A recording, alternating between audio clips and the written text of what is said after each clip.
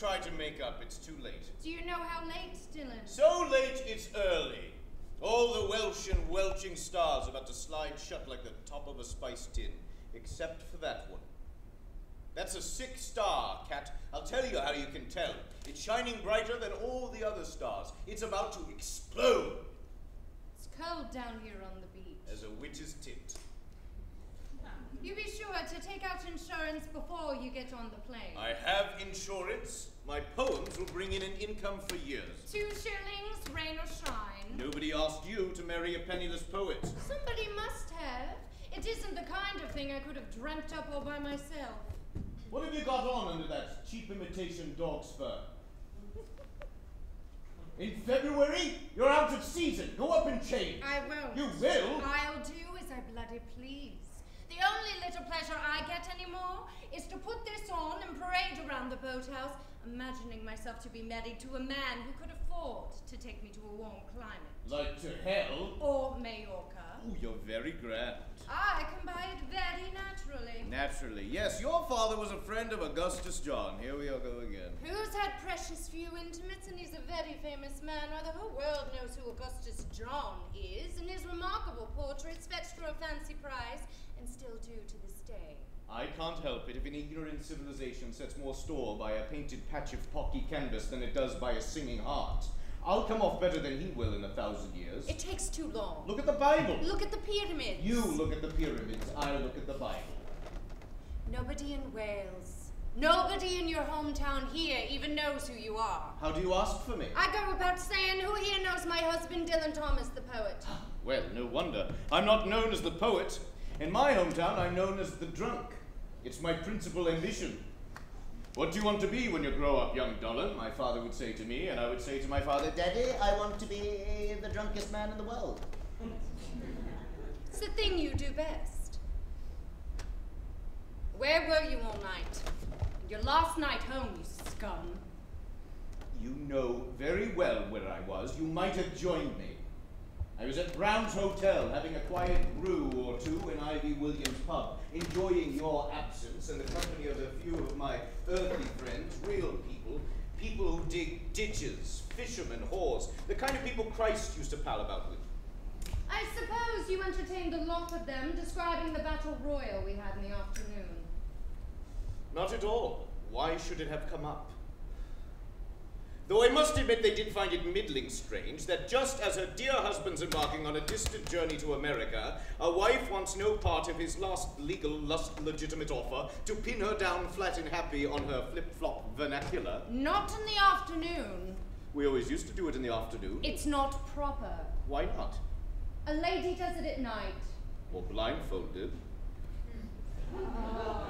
So you spent the last 12 hours discussing our private sex life with whores and fishermen, did you? I wasn't discussing our private sex life. I was using the third person all the way. I was referring to it along the lines of why would a woman wed to a man after too many goddamn years and after 3 children? 4, counting you.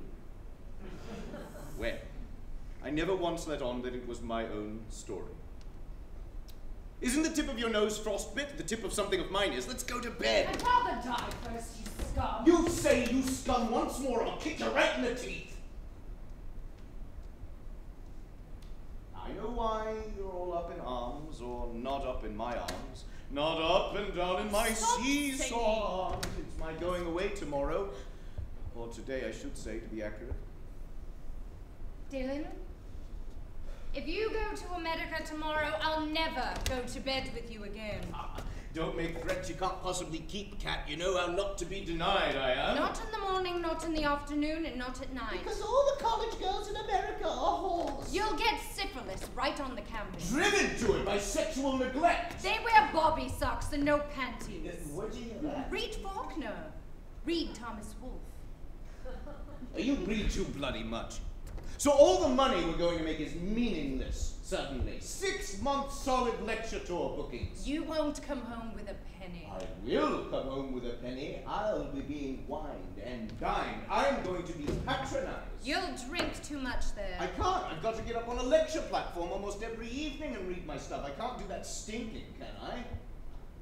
Well, if I do, they'll spot it and I'll be packed off within a week. We've got nothing to lose and the world to gain. We won the American sweepstakes!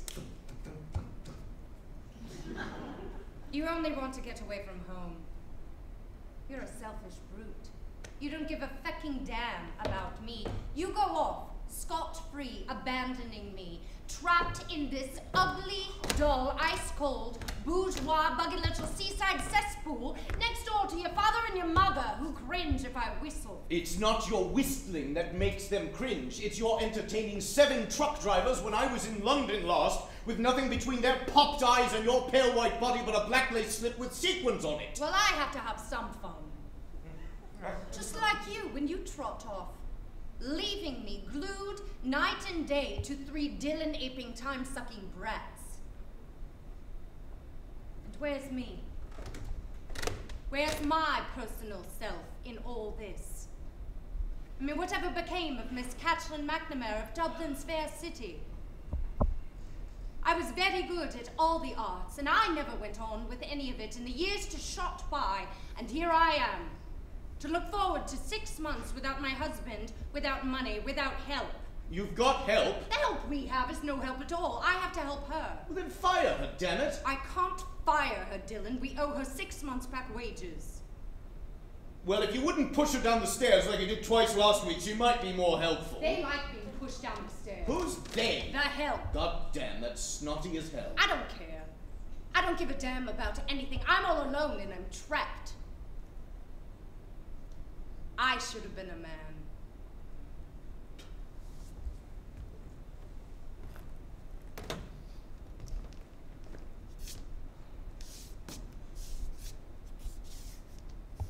How much time is there left us?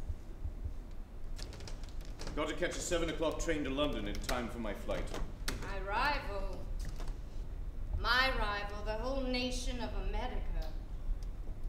No time to think about romantic twaddle now. All I can think about is money. Like every other poet since time began. I tell you, I must be growing up or something. I don't like it. I'm scared. I'm scared to the bone. I used to look like some fucking angel or something back in my cherubim 20s. It all came easier and went easier. The beer went down easier. It was easier breathing. I've got uglier now. The callus on my fingers as big as an egg. Stained. Cigarettes. From writing. From hack work. Travel logs. I haven't written a new poem in a terribly long time. Take that last BBC broadcast I did. You know, Kat, I was suddenly aware that there I was, reading the best of me. It was all 15-year-old stuff. If I don't write a new poem soon, I'll die of boredom, of, I don't know, rage. I don't care if we starve then. Don't go there. Don't go to America, Dylan. You should be sitting up there in the shack working on new poems. That's what you do. They'll turn you into a performer.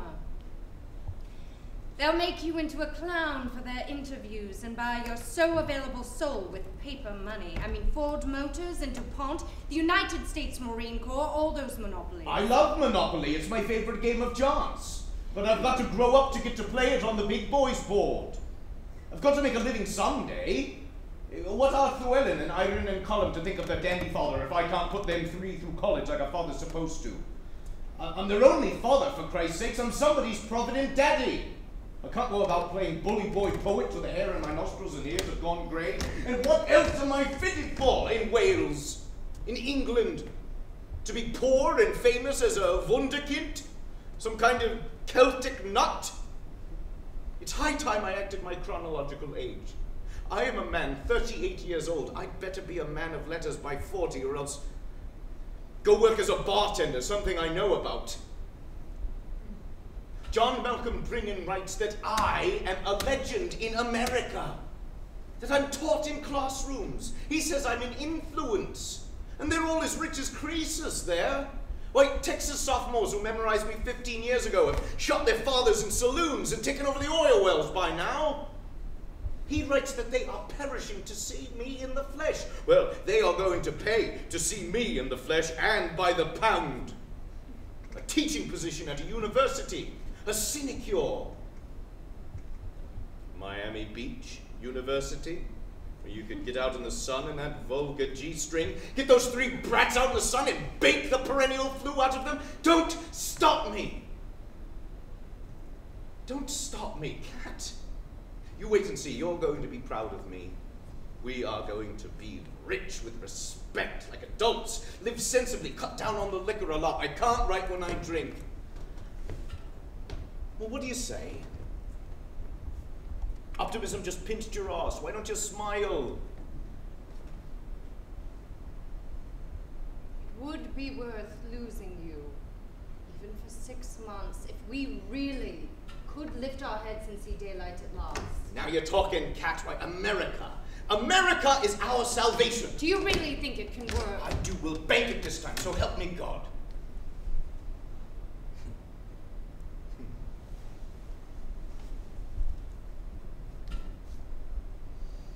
Mr. Thomas, won't you say the poem you wrote for me the week we married?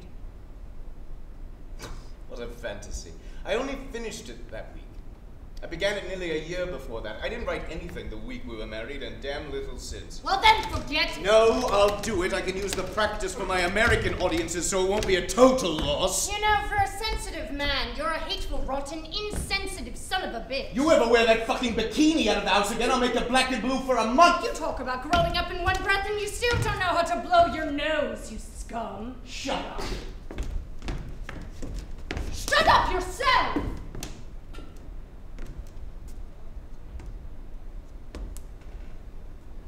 Now let me see. It begins,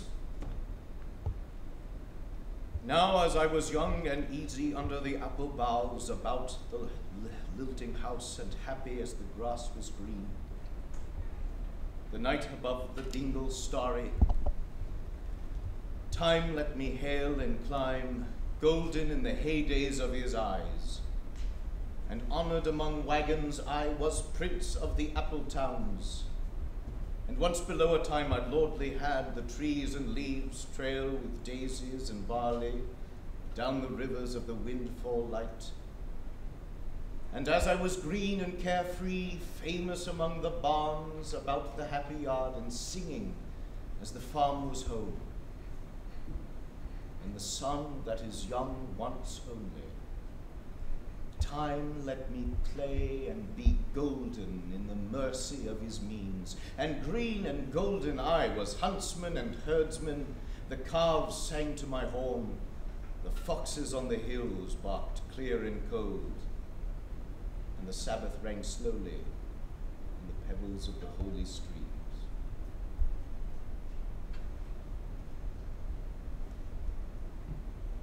So beautiful. That's so beautiful, Dylan. Cat, if you love the talent, then you've got to love the opportunity that's about to come true for it. I'm so afraid they'll change you, Dylan. Never. My personality's tattooed. It won't come off. They'll try. I love you the way you are. Stubborn and funny and ratty old Dylan down to your boots. Do I have to ask to be held? Come here. Come here, get in there where the fat's cooking that'll keep you warm.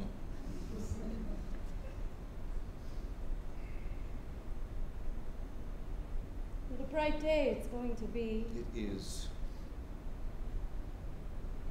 You can see miles out into the estuary already. Can you? You be sure to go to a dentist. The second you land in New York, you'll be a toothless lion before you're 40. Will you love me as a toothless lion? I have no pride in you, Dylan, just emotional attachment. I don't think there's any end to it. Oh, Kat. Kat, you're the only girl for me. The only girl I'll ever love until the day I explode and go out like a light. Hurry up.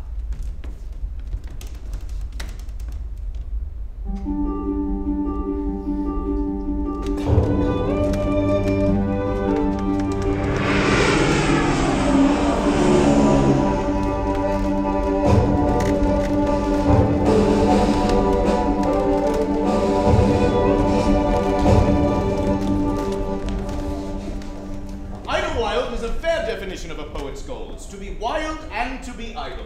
Dylan or Dullen? Dylan, as in penicillin. I used to be a reporter myself, sent out, God help me, to cover sporting events about which I knew nothing except to sit at the ringside yelling, "Kick him again!" You might say that poets are the reporters of the sporting events of the human heart, of what took place the other night in the spotlit head of the beholder at the arterial ringside, having a bloody good time. Arterial... Ringside, having a bloody good time. How was your flight? Excellent! It was so hot I very nearly suffocated to death. Were your fellow passengers aware of your presence? My fellow passengers were a forbidding lot of gnomes, international spies, and Presbyterians. How do you like it in America? Wonderful! You're all living in a dream. I wouldn't wake you for the world. Do you believe in God? I'd be a damn fool if I didn't. How about Freud? How about Freud? Whatever is hidden should be made naked, brought to light, to clarity. Oh, speaking of clarity, some of us, Dylan, have had trouble understanding your poems. Then you should read Robert Frost. I understand you're going to be here 6 months. How's your wife feel about that?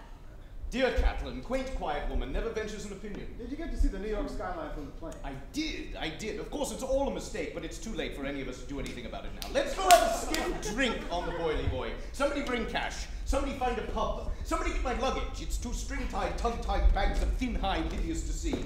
Malcolm Brinnin is due to pick me up. The late John Malcolm Brinnin. Not dead, but tardy. He'll reimburse you all. It's out of my pocket. He's the Irish director of the Jewish Poetry Center and has just begun to import Welsh poets, which is a hobby he may live to regret. Oh, what decided you to come to America, Dylan? To continue my lifelong search for naked women in wet Macintoshes. Who has a cigar? I do.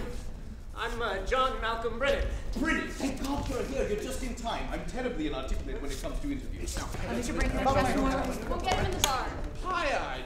Get them fried. Better yet. Let's go. Bring out the gin. Look out, New York. Our annual Wild Welsh poet just breezed in. Come on, I'll buy you a drink.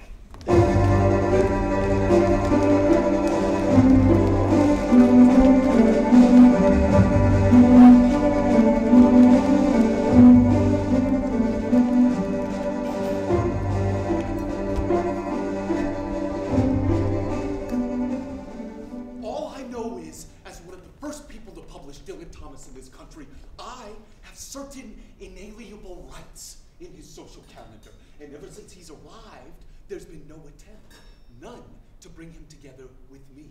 He was lost, Angus. I took him to see the top of the RCA building. Where you promptly proceeded to lose him. Didn't you ever lose somebody? Not for 3 days. I didn't lose him on purpose. But did you call me? Did you say, Angus, I've lost Dylan Thomas? Did you call the civic authorities and say, I'm responsible here for a Welsh poet. He's been missing for 3 days. I'm guilty of having taken him to see the top of the RCA building. He asked to see it. What does he know? He's in a strange country. He needs guidance. This is a major event in world literature.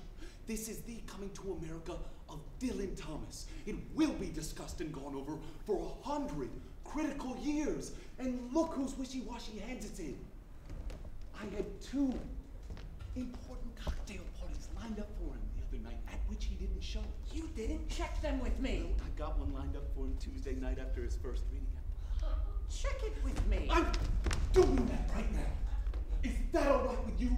Mr. Brinnin? Quite all right, Mr. Marius. You know, I don't mind checking with you if you're going to be in charge, like a person who's in charge. But if you're going to lose the poet that you imported out of the RCA building, I don't see why I have to check anything with you. I'm not his mother, Angus. Well, prove it. You assume the position of being responsible for him. You can't suddenly throw him out to his own devices. Are you his man here, or aren't you? Well, I guess I am, in a sense. You better be. He's telling everybody he meets you are. I introduced him to Myra Coots, and the first thing he said to You Myra... just told me you hadn't had a chance to see him yet. Well, I ran into him in the village 2 days ago. So, that's where he's been? With you and your endless string of sluts! That's a forest fire. You wanted to behave like your cigarette lighter. Don't you realize, Angus, that if Dylan doesn't turn in a solid, decent performance at the Y Tuesday, then the whole tour's over? Every university I've set up for him will have a spy there. If Dylan's looped or pooped or dull or inaudible, the cancellations will pour in the morning. He's broke, Angus. He needs money. And I tell you, Dylan's reputation for irresponsible behavior is very living legend. So I found myself elected. Self-elected. It's right. I could have arranged a piddling tour of some dozen campuses as easily as you. I could have gotten Saul Huron to book him. The whole affair is amateur night. I intend to try my damnedest to make him a big success and a little money here in America, and I only ask that you leave him alone until after his first reading, just so my piddling tour can at least have a chance to piddle. Above and beyond that, I am not my brother's keeper. That forest fire, that hangover there is just a frightened child of 38. The oldest man alive. How about lovable bastard? Can we agree to that? Now you're talking. That's me, by God, a lovable bastard, and the nicest fella you'd ever want to meet. How much of our conversation, Dylan, did you lie there listening to? Does a forest fire have ears? You're due at 1 o'clock at a luncheon. Absolutely. I'm already dressed, but I don't want to miss breakfast. Call room service. I'll have a double bourbon with a raw egg in it.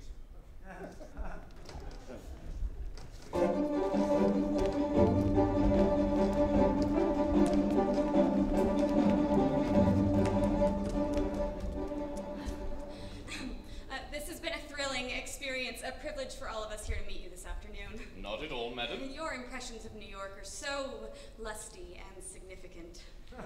Just the customary awe of any country boy come to the big city. Well, we will all be there on Tuesday at the reading with our tickets clutched in our hot little hands. Goody. Now, you've told us what you think about America and poetry and God. What do you think about the Greater New York chapter of the American National Poetry Appreciation Center? Madam, the creamed chicken was more than swell. The punch has left me wordless. And you are not to be believed, but I believe you. Believe you me.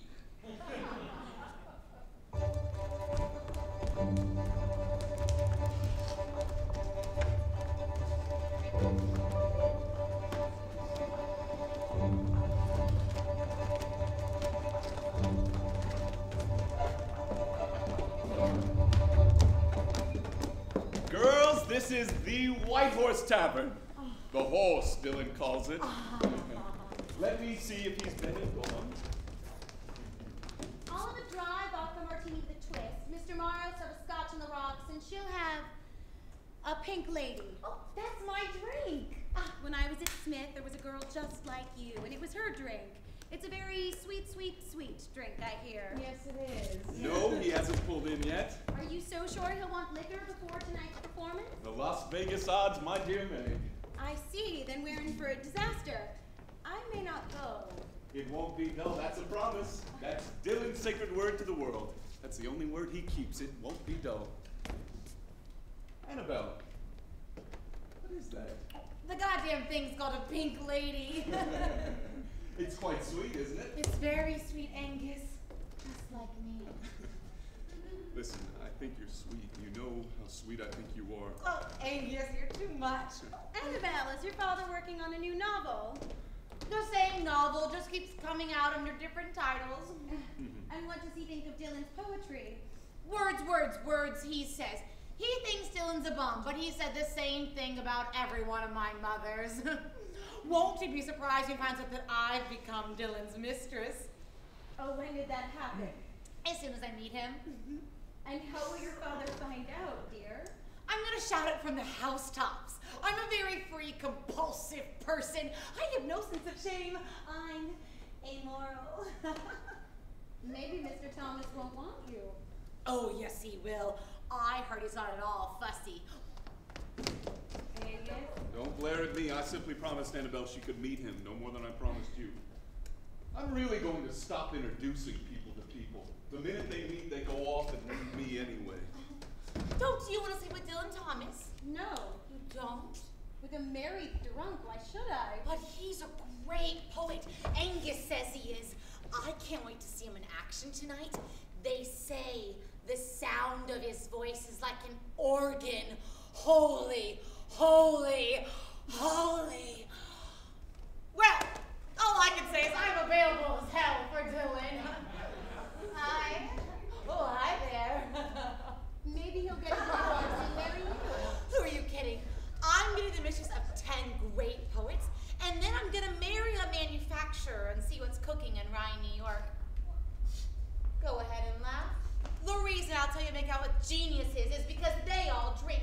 They want to die young. Somebody told me it was the good housekeeping seal of approval, and I couldn't last any camp following around to bars every night.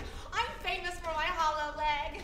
Are you? I'm a bottomless pit. With a pitiless bottom. Oh, there he is, just like his photographs. Maddox with him, very fine poet, Robert Maddox. Come on for a seat. Oh, you fight. I've retired from the ring. Maddox broke his leg. I'm drunk. Is it true you married your sister? I had a brother. I never had a sister. Even worse. Gentlemen, Meg Stewart and Annabelle Graham Pipe. The mainstay of the American Book Club. His only child. Oh, Meg is my assistant editor over at Peter Piper Press. How do I do? How do I do? Usually, when you meet a brace of girls, one's nifty and the other's a dog. I have to assume you two never met before tonight to account for the good things coming in bunches. That's right, how was Stu? Ask Toot! Beer, bartender, beer! Are we in the horse yet? I was just telling Dylan he should send some of his minor poems to this duchess over in Istanbul. She's paying great money and she has no taste. She buys labels off of cans and prints them. Oh, I'll have a small glass of mulled wine. Do you mull your wine here? You can mull it. Mull me some wine. My man was broken his leg. Are you still going to have Dylan read at Ohio State? Bob teaches at Ohio State. Angus, you always sound like you're emceeing something. Yes, Dylan is coming to meet the girls in my poetry classes. But at the moment, I'm consumed with self-pity. Or is it Weltschmerz? I may never walk again. I'm in intolerable pain. What's the doctor say happened to you? Well, he calls it a sprained ankle, but what the hell do doctors know about medicine? Bartender, 4 double scotches. I'm running out of time. You have to read, remember? I don't have to do anything I don't want to do. I can read blind. How exceptional. Oh, I'm not exceptional. Ordinary people, I generally hit it off with ordinary people because I'm one of them and they sense it immediately. I mean, I'm only a poet by accident. I don't have any emotions that other people don't have. Isn't that right, Angus? Slow down, Dylan. I asked you a civil question. You're right. Isn't that right, Maddox? Hell no. You're a man with 2 heads. Any good drunk such as I can spot a man with 2 heads. But what the hell happened to my drink? Where's my... I dropped your drink! Oh, hello. You had them, Dylan. I want more! More drinks! Let's blow the joint, Dylan. You're due at the YMHA in less than an hour. No! I like it here in the horse. I'm very fond of everyone here. I'm fond of you, Angus, and I'm fond of you. And I am fond of you, and I... Why have you drawn back from me, madam? Do I disgust you? I'm not fond of you. You've got a poker up your ass. Didn't anyone ever tell you that? You've got a smug, hard Salem bitch look about you. Are you a lesbian by any chance? Hail to thee, lead weight, bird thou never wert. I'm gonna squeeze your boobs. Steady! Well, slap my face. I dare say I've got it coming. Well? Don't do that again. feel I've grown a trifle too familiar. But I intend to die before I'm 40, and I wouldn't want to miss anything. Miss Stewart, your tits are couplets. Stand up and show us your villanelle. Dylan, have some black coffee. No. You've got to read tonight, Dylan, and there's a piece of change riding on. I'll be brilliant. Where shall we two meet again? I'll see the party later. Great! Where's the party? You're all invited to a party. It is a private party. Everybody's going to take out his privates. Dylan! My dear boy, we don't do that. It's not being done, you mean? Another drink!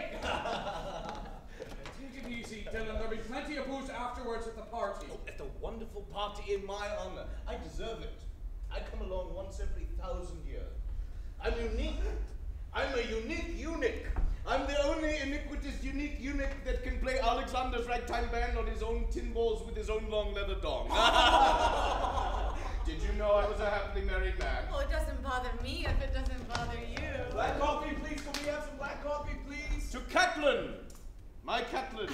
I love Catelyn. Oh, God.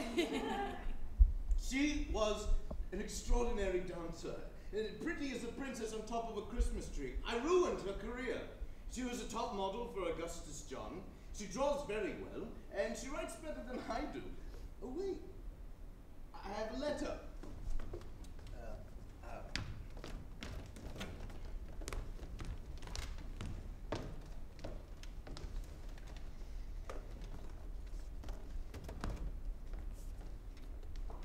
I lost it. Oh, I must have left it somewhere. Oh.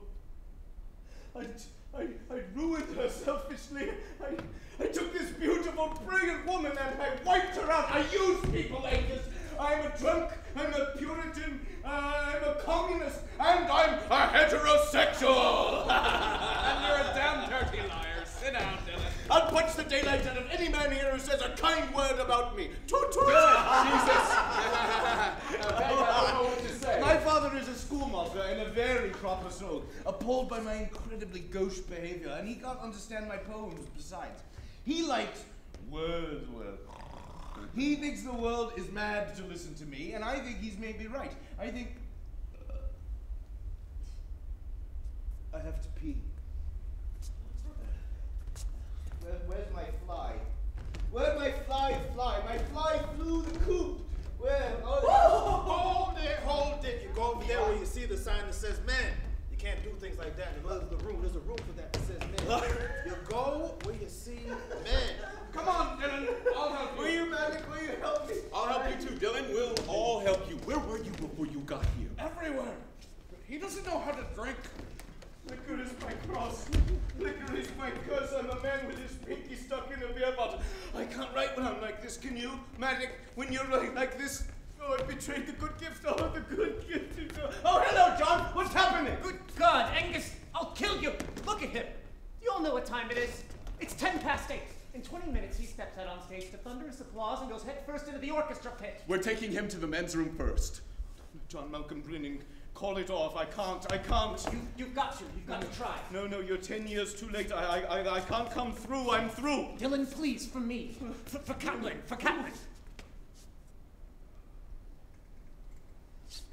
At last you see what you've invited to America. All right. I'll try. For Catelyn. Hope Eliot's world can end with a whimper. Mine's gonna end with one hell of a bang! You can't put that man up on the podium. I can't cancel it. That's my decision. You'll destroy him. Not before you will. I got a letter from his wife today. She doesn't have money for food. And he goes on and is a flop. And if he doesn't show, then the tour's over anyway. Go pour some cold water on him. I'll get some black coffee. Here, son. Thank you.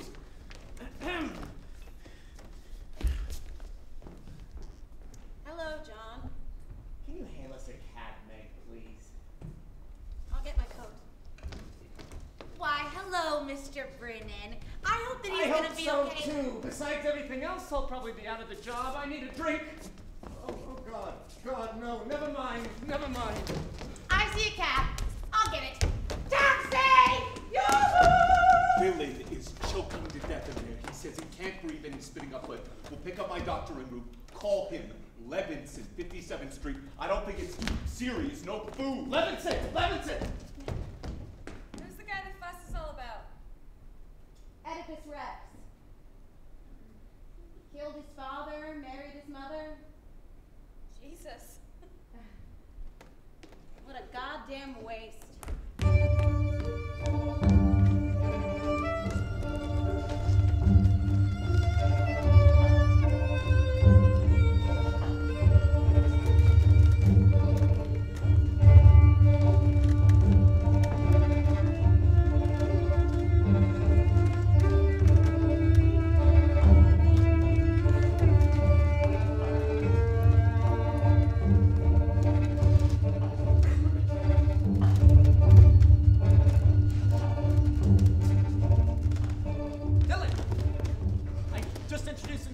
Where is he? He hasn't walked through that stage door yet. But he was right behind me in the cab. You don't suppose he thought it was the YMCA, do you? What are we going to do? I don't know. We're 45 minutes late now. You're in charge. Angus! What do you mean? They stopped off to see a doctor. Is he sick? Drunk! Angus swore it wouldn't take more than 5 minutes. What do you want to do? Die? You shouldn't have let him out of your sight. I shouldn't have taken this job. I'm a poet. I'm not an entrepreneur. Did you just tell that audience and here he is? And here he is, Mr. Dylan Thomas. Applause, pause, nothing. Have you got a whole tour yet ahead of you? Well, it depends on tonight. It depends on whether or not he can come through. It's the result board we worship, right? Monster or freak, idiot or genius. What have you done for us tonight? That's what they say in the marketplace. That's what the lady says on her back in bed. That's what the gentleman says when he shakes your hand. Come through or be damned. Why don't you call it off? No, I won't. I won't. He's here! We hit every red light en route. You're introduced. He'll never make it. Dylan, you're on. I'm going out there and cop out. You'll do nothing of the kind, Mr. Marys. Beer! Somebody get me some beer! There's hot coffee for you. There isn't any beer, Dylan. No, I got him some beer. He asked me to in the cab. Bless you, my true blue Annabella Bonapula. I'll call it off. What's the sense? No, I can do it. I'm fine.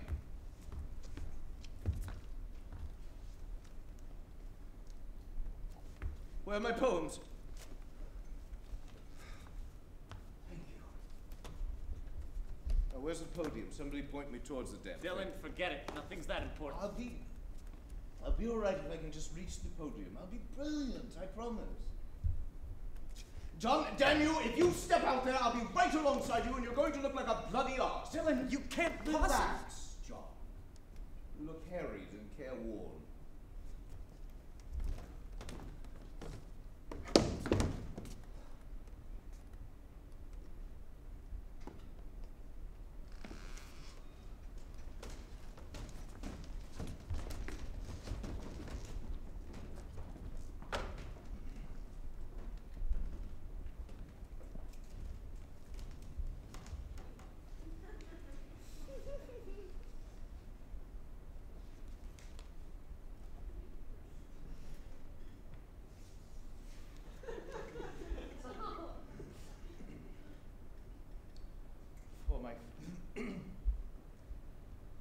For my first poem, I should like to read a poem whose title is its first line. In my craft or sullen art. In my craft or sullen art, exercised in the still night when only the moon rages and the lovers lie abed with all their griefs in their arms, I labor by singing light, not for ambition or bread, or the strut and trade of charms on the ivory stages, but for the common wages of their most secret heart. Not for the proud man apart from the raging moon I write on these spindrift pages, nor the towering dead with their nightingales and psalms, but for the lovers, their arms round the griefs of the ages, who pay no praise or wages, nor heed my craft or art.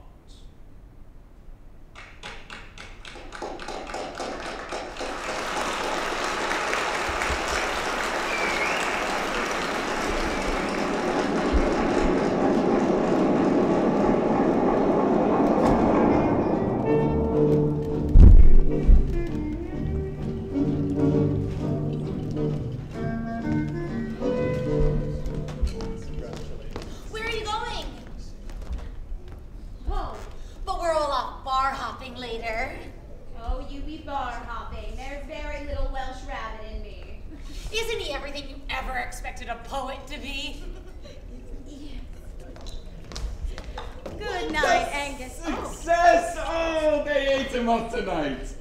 Yes, it's the greatest last-minute recovery act since 1932. You leaving, Meg? Yes, John, congratulations. Did you get a chance to talk to Dylan? No, he's been far too busy racing around, blowing down the dickies of every girl at the brawl. He's not like that all the time. I'm sure not. He must sleep sometime. Come, let me get you a cab. No, thanks. Where's Catherine Ann Porter? I see her now. Catherine Ann Porter, you can't escape a Welshman's wonder. Catherine Ann Porter, I adore your short stories. Pale horse, pale rider. Ah, just for that, I shall lift you up to the stars where you belong.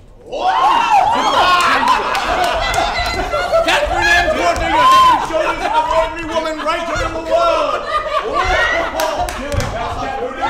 Off we go from room to room. No bridge.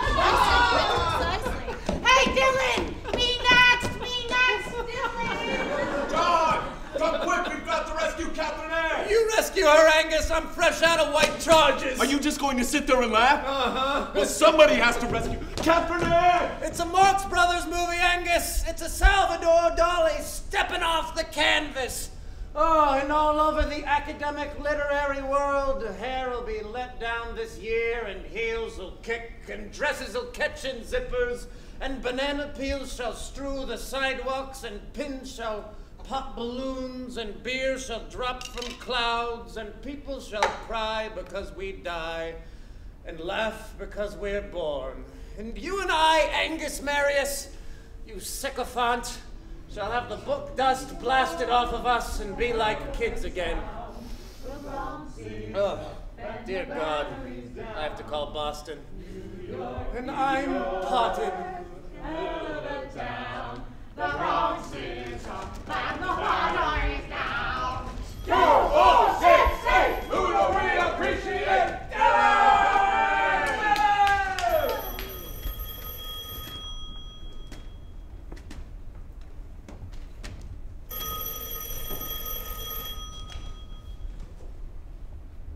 My husband is in America. Why are you the London operator?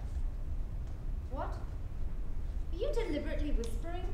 I can't make head or tail out of your excuses. I have to come all the way down here to the post office for this call, mind you, and then the quality of your instruments is scarcely worth the trouble, is it? Hello? Hello? Who's that? Dylan! Dylan! I can hear the Atlantic Ocean. Where are you? What? Hello? Hello? We're a sensation. I get tremendous ad-lib laughs between poems and a huge ovation. Bookings have been flooding in. I'm staying in Brooklyn. I'm going to Chicago. We wind up at Harvard. How did it go? Hello? Where are you tonight, you bloody cheat? How are Colum and Irene and Llewellyn? Tuition. They're tuition money, Dylan. Yes, Llewellyn school tuition. Didn't we pay that? We didn't pay it. Have you got it? My God, we forgot it. Will they wait? You mustn't disappoint him again. They threatened to toss him out on his ear. Send it. Goodbye. Let's not spend it all on the telephone. Get off the phone. Talk up. How's my father? I said this is costing us a fortune. It is if you'd listen to the questions and answer them one at a time. It would take half the time and cost us half the What? Oh, Christ. I haven't any money either. Write me. You might ask after your father's health in the name of God. I did. Are you a bloody flop there? Are you too drunk to Do you tell? know what this phone call is costing us? Have you no sense of You know what the trouble with our lives is? It's a bad connection from a terribly long distance. No good. I can't hear you if you persist in my... Dylan? Money, money, money. I love you, Dylan. I'll go to hell.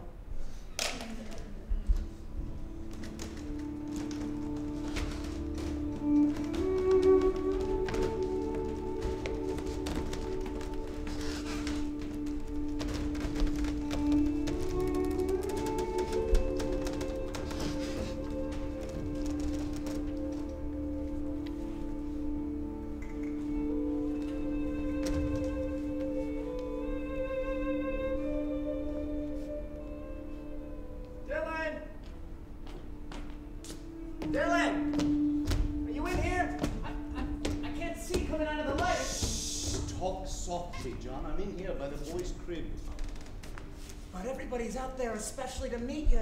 Dick and Benny, they invited the entire faculty. How'd I do tonight, entrepreneur? You put Harvard College in your pocket. A handsome sum indeed. Dylan, did you remember to mail Llewellyn's school tuition money? Yes, yes. No, Dylan, just look in your pockets. It's in the blue envelope that I made out and stamped for you. Blue envelope. I carried it in front of my nose all day yesterday. John, he's been humiliated before when I didn't have it or forgotten. I wouldn't let that happen again. Just because if it didn't go out yesterday, you know, they'll toss him out of school and... I know. Just because Kat wrote you not to trust me is no reason to play den mother. I nailed the bloody blue envelope. Good enough? I'm sorry. Come on back to the party. Not yet, not yet. Brought your drink. I don't want it. Put it down someplace. Thought you wanted to see the midnight show with the old Howard. Shame on you. The party's in your honor out there, you know. I'm sure it is. Tell them in there I'm asleep, or drunk, or dizzy, or dead. I'm not up to having my trouser cuffs kissed tonight. It reminds me of Llewellyn and Cullen, my boys. My poor boys. It reminds me of me when I was a boy. I was afraid of the dark. Sit down. It's nice here.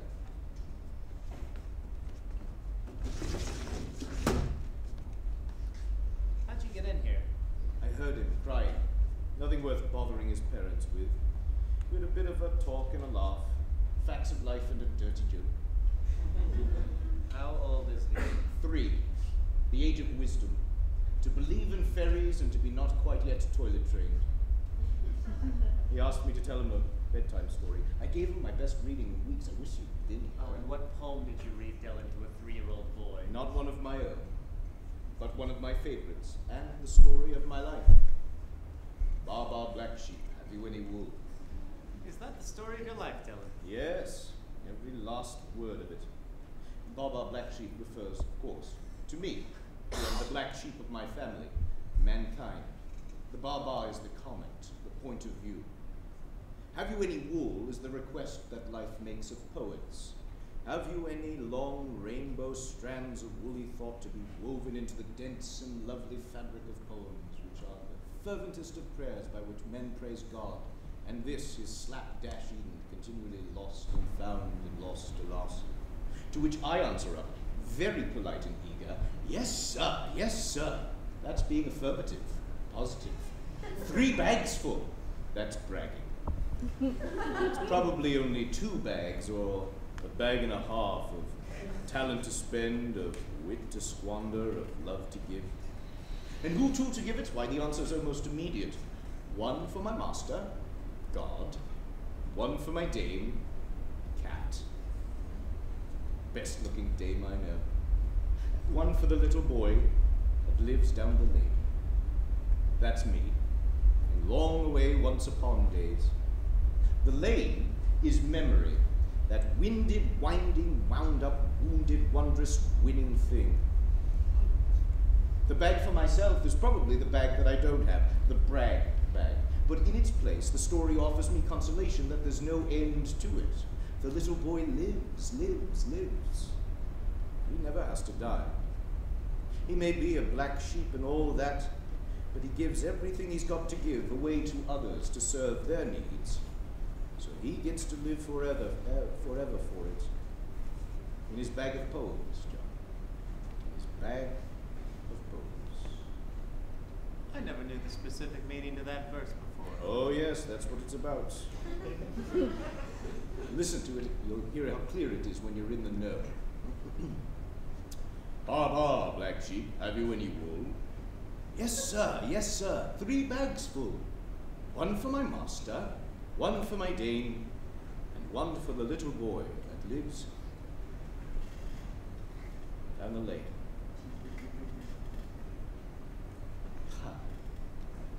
The curious thing, you know, here I am, having truly arrived at the height of my gift, with all the craft at my fingertips, knowing exactly what to do, to say exactly what's to be said, just as I run out of the drive to say it. tell you what that's like. That's like all the good fairies around the cradle and the one malevolent hag that lowers a crooked finger that curdles the cream of the blessings. That one malevolent hag that cries across my bunting, if this child is going to grow up, this child is going to grow old and sing no more. And it fills me with rage. It fills me with rage.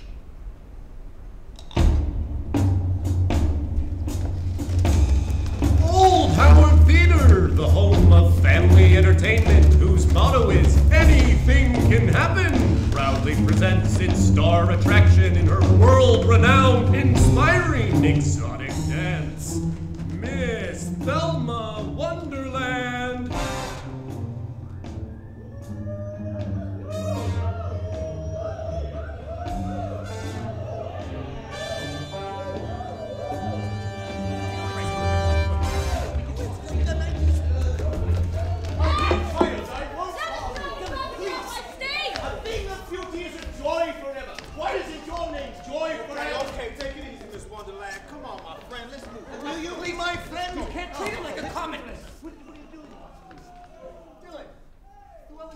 Money. You didn't send it. You two, Charlie, off the stage! Thelma! I'm mad as birds for you! Take it on! Thelma! I'm reading at Radcliffe tomorrow! And now, Miss Wonderland will continue her world-renowned, inspiring, exotic dance. Alone.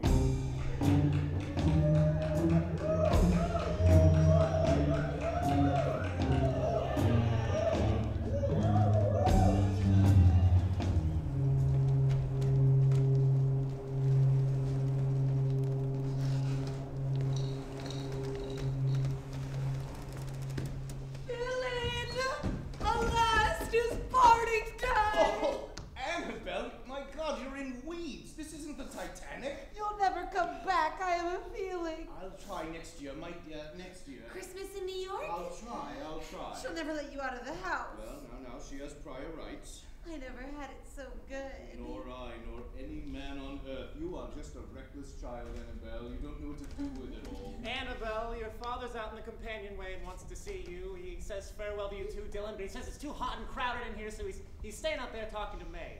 Meg? Is she here, Meg, my bosom pal? I'll come back for a kiss goodbye. Oh, Annabelle, go at once. Squeeze my hand and don't look back. All right. Squeeze. Oh, John, I may be in love with that foolish girl. Annabelle? I'm not sure.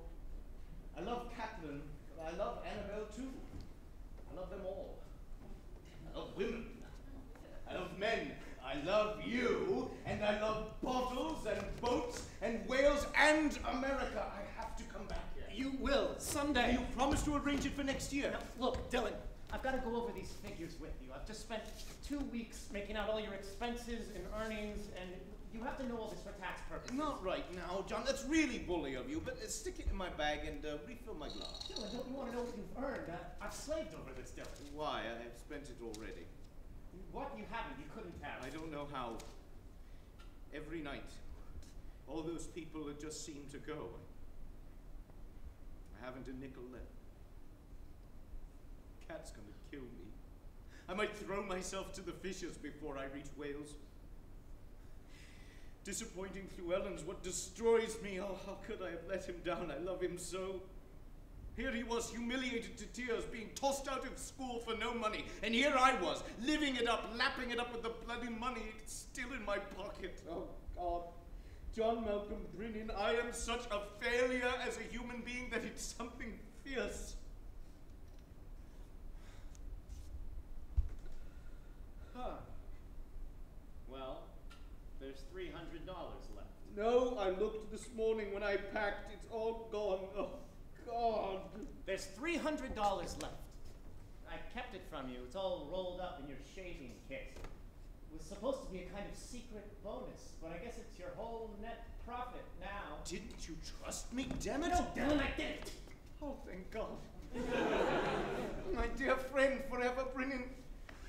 You have to get me back here. I have to come back. You're my man in America. I don't think you should too soon. It's been a brilliant tour, but for you personally... I'll write here next time. I'll hold on to the money. It will be different. I may visit you in Wales in the fall. We'll talk about it then. Yes, come to Wales. You'll meet Catelyn. Oh, she'll love you. You must come. Goodbye, Dylan. Meg, I really didn't think you'd come to see me off.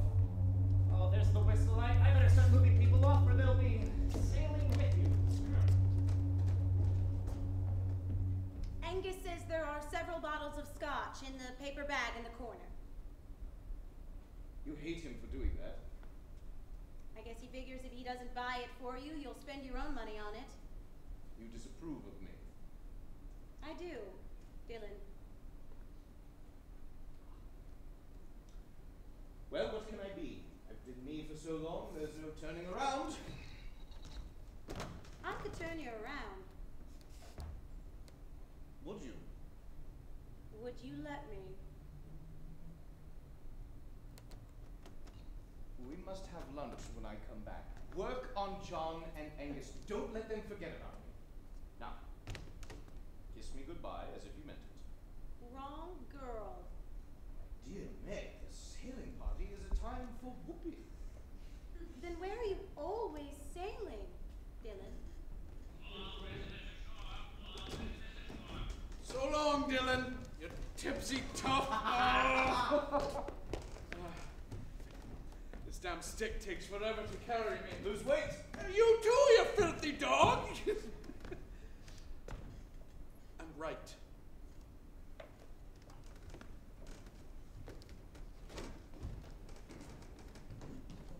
Well, John Malcolm Brinnin, my host. Say the good word. Ba ba, black sheep. You may pass. Favor, hand me that brown paper bag in the corner like a good friend. Sure, what's in it? Nibbles, sweets, drops, I think.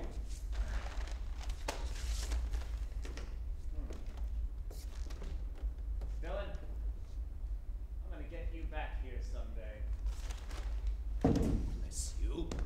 Next year. Now go on. Go on!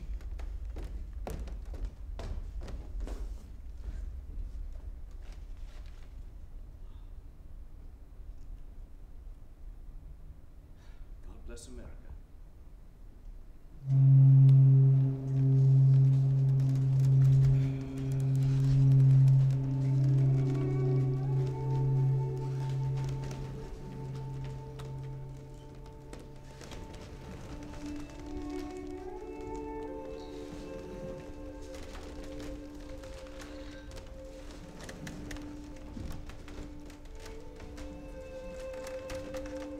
I can't keep it up. I'm dying. You're not dying. I can't keep it up. I'm seasick, plane sick, train sick, brain sick. You're going to bed now. You'll survive. It was brilliant, Cat. They loved me. The whole continent loved me. I was terrific. I was terribly good. And they loved me. Everyone loves you, Dylan. Not enough. Come, take a step. In Omaha and Daytona, it's an immense country. Since they killed the Indians, you don't see many Indians. They've got nothing but space over there. American poets have such posh cars. Brinnan's got a Studebaker. It's only 2 years old. Isn't that posh? You put your arm around my shoulder. Buildings as tall as Babel. We're going to be rich, Cat, and have luxuries and necessities just like everybody. With what? You spent it all for $300. It doesn't matter. I'm a man of letters. I can have it anytime I want it again. They worship me. They save my empty beer bottles to donate to museums. I must be very great. You know that? I know it, Dylan. Do you? I have to laugh. I met the critics and I had them completely bamboozled. All I did was keep saying hum, and puffing this cigar as big as a stevedores dingus. One of them compared me to Shakespeare and Keats. Campuses turned out in my honor. The applause at those readings, I tell you, I fornicated an entire nation with the sound of my voice. You're never going back there, never again. I am, for the money, for the freedom of the money, free of my debts, and drowned in the monies, so I can concentrate. Sit. That's why I'm anxious, and ready, and desperate. Jesus, Captain, poetry! They've spoiled you rotten. You're dissipated and fat and flabby and sick to the soul. Listen to you, you egotist. I'm spitting blood. I've had 2 blackouts. I've been running. I'm so tired. Come, you're going to bed now. To have sex! To sleep. Didn't you have enough sex in America, enough liquor, enough adulation? What do you have to be the bloody Pope, Dylan? Yes, you don't understand. I'm as famous as God. I told them all about you. I told them how you're as pretty as a princess on top of a Christmas tree. Listen, I'm sorry for not writing so often. Listen to me. You're never going back there. They've had you, and you've had them. What do you mean? Stop. For 1 minute, Dylan, stop. Don't you know what you've been through? Yes, I do. It's no good for me, Cat. Success will kill me. I don't want to die. Oh, God. I'm so alone, Cat. I'm so lonely. Don't let me go back. Don't let me go.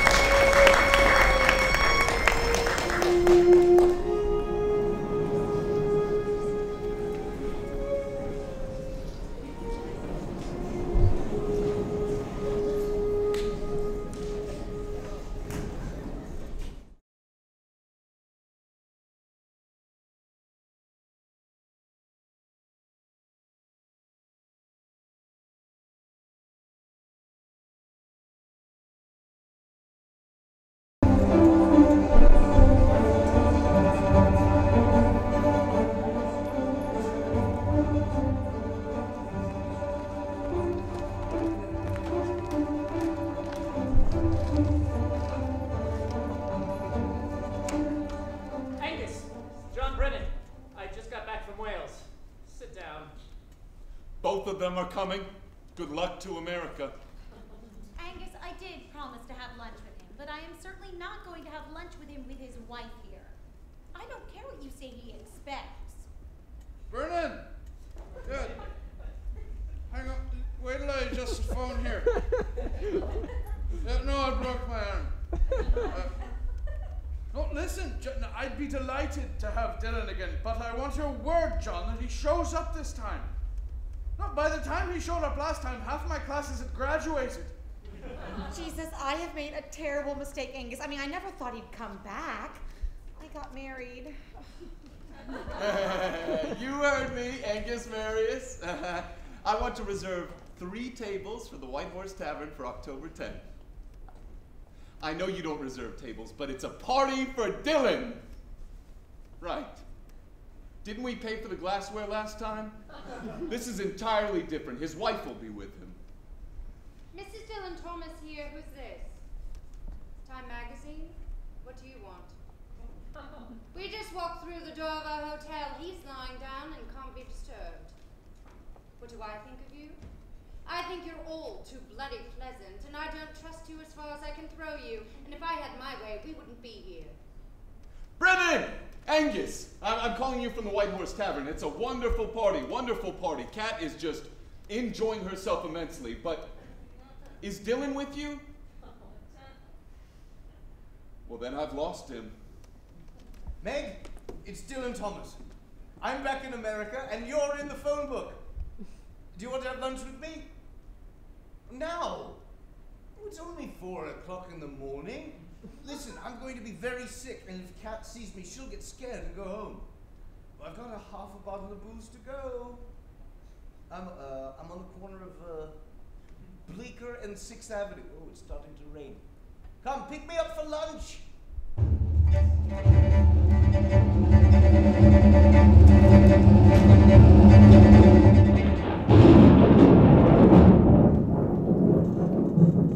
The sky's divorced, the weathers go boom. What are we doing? Who am I? Taking off your clothes, Daly. We're about to take a tub, as I haven't got a shower. You seem to have lain in a muddy gutter, and you've evidently been in a fist fight. No, keep your shorts on. Put your arm around my shoulder, and don't you dare touch my breasts. Apologize. Is it cold? Ice cold. Wonderful. Oh, Jesus God, it's ice cold. Are you out of your bloody mind? My God. Oh, I've still got my shorts on. What a feeling. I bet nobody in his right mind loves you. Nobody in his right mind interests me. Have you no beau, successful or otherwise? I overprune my garden, sir. Nothing grows in it. Why didn't you leave me in the gutter where you found me? I'm a Girl Scout and an English major. Nonsense, you're at least a brigadier. Have you no daddy or mummy? A mummy. My daddy died of a very bad case of cheap rye. People whom liquor melts no longer shock me. Though I never seem to be able to walk fast enough in the opposite direction. I'm patriotic for drunks. Say, you wouldn't like to go to bed with a wild Welsh poet, would you? I don't think so. I thought not. Oops, I'm not here, whoever that is. Oh, don't splash about. Well, you don't think it's Cat, do you? That's life. Here's a towel. This girl has got to go. Oh, there's a vicious draft in here.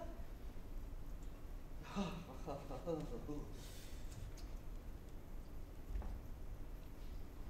Dylan, look at you, you foul-haired boy. You're all wet as usual. Oh.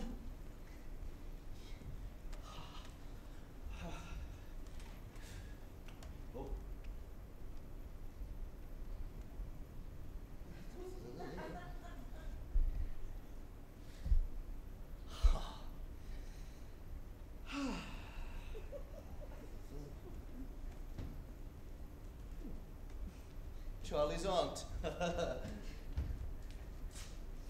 Cat, was it Cat? Angus. He's going to call Cat until you're conked out of his place sleeping it off. Good. No sense dropping our tobacco butts in good liquor. No point in mentioning that I'm here alone with you at an ungodly hour in a private room without my clothes. What do you suppose I'm hinting at? I suppose I'm hinting at an orgy, and I don't even feel like an orgy. I wouldn't know what to do with an orgy if I had one. Still, if I don't even hint at it, the sense of waste depresses me for weeks. Thus, the clown admits his nose is large. Put your duds on, I'll make you some tea. Tea? That's made with ordinary tap water, isn't it? Can't you make us something antiseptic? You can't stay here, Dylan. Haven't you got an apparatus that could open up temporarily for me? It's not convertible. Oh, come on, Dylan. I'm a big girl, you're a big boy, and you were married. Yes, happily. Happily married. 3 children. You're rejecting me? Never kill ya. Oh, I thought you were going to undertake my reformation. Lost cause, change of mind. A change of heart. Dress. Without my shorts? Who'll notice? I hate to tell you. You're a genius. You've got till tomorrow to plan an explanation. Angus is expecting you at his place tonight. Oh, stay. I'm lousy conversation to myself tonight. You don't even have to close your eyes. I can do it under the robe.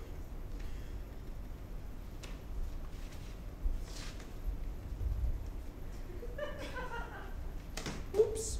Houdini, the escape artist. Why on earth did you come back to America, Dylan? Why did I come back to America? Well, I've never told this to a living soul, but the truth of the matter is that the British government has built a guided missile site right next to my boathouse in Wales. No, it's completely true. You can't tell what moves you is the spirit or the blast-off. Impossible conditions to write in. I write, the ground is shaking and the ground is shaking. Would you be merry at your own funeral, Dylan? Impossible, I'll be late to it. No, the real reason is I need money. I've just discovered it's the current mode of exchange. You'll blow every penny you make and you know it. You want to be my business manager? Isn't John? Only for the tour. Cat had hit the roof. Wow. You are Houdini, Dylan, the escape artist. I'm a highly concentrated person that adores distraction. Escaping what? You won't let that go, will you? Give me a cigarette. Escaping responsibility. One is always escaping responsibility. To Cat? To internal revenue. Please, Dylan. Please be serious. Calm down off the rostrum, level with the lady in the balcony, escaping responsibility to... Poetry! I haven't written a word of it in a dog's age. Maybe only 1% of a poet's life is poetry. The other 99% of the time he's just a normal human being. But he knows he's only saving up for the 1% when the magic happens. So he plays pig to supply manure to grow the flowers in. My collected poems are out. $2.50 will buy any acne student of modern verse my entire output. The input I put into that output, my entire life. And when it comes to $2.50, I think I'm overpaid. Still, not bad for something you'd have done for nothing. Selling like hotcakes. My entire life is selling like hotcakes. If sales keep up over the years, I may make $5,000 for my paint. Who asked you to be a poet? I'm not complaining. It's not bad for something I've done for nothing. But I am filled with wonder these days because my collected poems are out and I'm still kicking. Why, it's like I've been given an entire second life. And what shall I do with it, having it now to do all over again? Dylan? I'll make you a deal. Good. Go to bed with me and I'll autograph your copy of my collected poems. You do have a copy, don't you? Yes, I have a copy. Let me tell you what to do with your life. Like a schoolmaster, and I'll take 10% of the satisfaction. Aren't I living my life correctly, schoolmaster? You aren't living your life at all. I'm living it to the hilt. Oh, no. Not your life. You're only living the poet's life. Stop trying to write poetry. It's not the end of the world. Write plays. Write an opera. Write a film. Write your adventures in America. Cut more recordings of your readings and build yourself an annuity. Let your writing go out and work for you instead of having to stand up in Des Moines and kill yourself for $50 a show. Do you have any stocks? Real estate? Insurance? Oh, Dylan. You don't live your life. You live some image you once got of yourself as the bad boy genius skidding downhill to a splashy crack-up. I tell you, the magic will come back. If you take a little of the terror of no money and hangovers and sex, unlimited and indiscriminate, and you throw those things in the trash can because they are worthless and you are valuable. You want to read what they're going to write about you when you're dead. But you may not be able to do that. I mean, whoever guaranteed you a private resurrection? Christ. Well, if you're plumping for sainthood, you haven't any right to drag Cat and 3 children down that old road of agony and endurance. She drags me, I tell you. She drags me. I'm only living up to how she chooses to see me. And she chooses to see you how you chose to see yourself 20 years ago. Every damn silly thing that woman does or says is only to match you. Outrage for outrage. And I hate that. Well, then how happily married can you be? I lied. I'm not happy. She's not happy. It's impossible to live with her. It gets more impossible every day. I detest the way we are together, and I detest the way I become when I'm with her. I'm tired to death of it.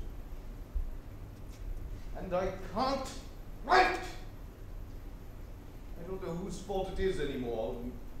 Both of us now. Maybe she'd be better off without me.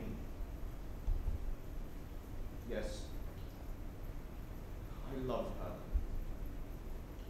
I love her as I love burning coals and bits of colored glass and bright thumbtacks and snakes unscotched in pits, but I can't walk barefoot on them anymore. My Hindu kidhood's gone. It's gone, shed like a lizard's skin, and I feel newborn and tender-footed. More so mortal, perhaps. Maybe it wouldn't be such a terrible thing as I used to think it would be, a soft birth wall to wall in my young old age. Why don't you try to tell her that? I will. I will. One night Maddox said you have a death wish, Dylan. Baloney. You believe I have anything like that? Like a death wish? When you go on the tour, if you want to talk to me, you can call me. Reverse the charges. My unofficial business manager. Well, I suppose I'd better leave.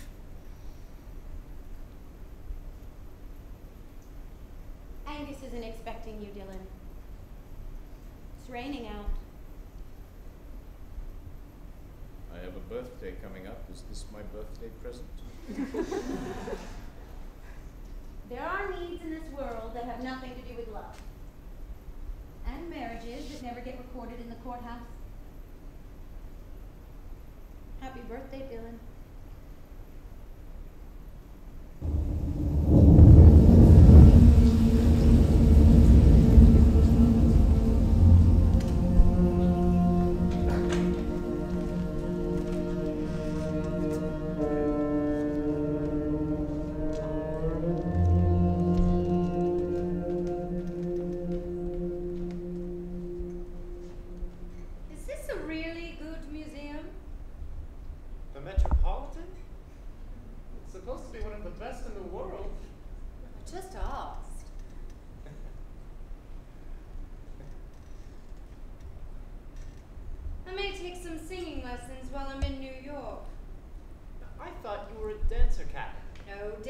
Interest in that years ago. He asked me to get you 2 tickets to the ballet Thursday. Oh, did he? I may brush up. I may take a few hours of bar work. Do you know of a good place? I'll look into it.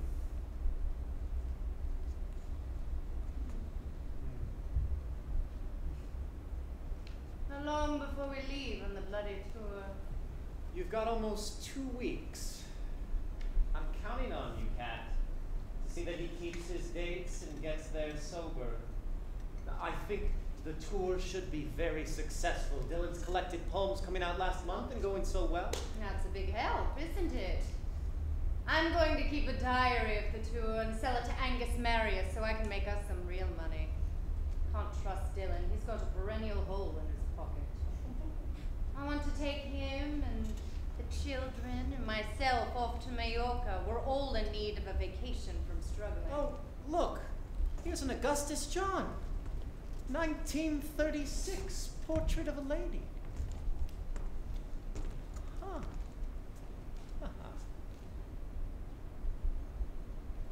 Listen, why don't we go back down to the main lobby? Dylan and Angus should be turning up any minute now. What is it, Captain? It's me. John, it's me, 16 years ago. Oh, yes, of course it's you. Too late. You didn't know me. I'm like the cliff back in Wales, the boathouse backs to, weathered to the edge of collapse. Well, 'tisn't everyone's youth gets hung in the Metropolitan Museum of Art.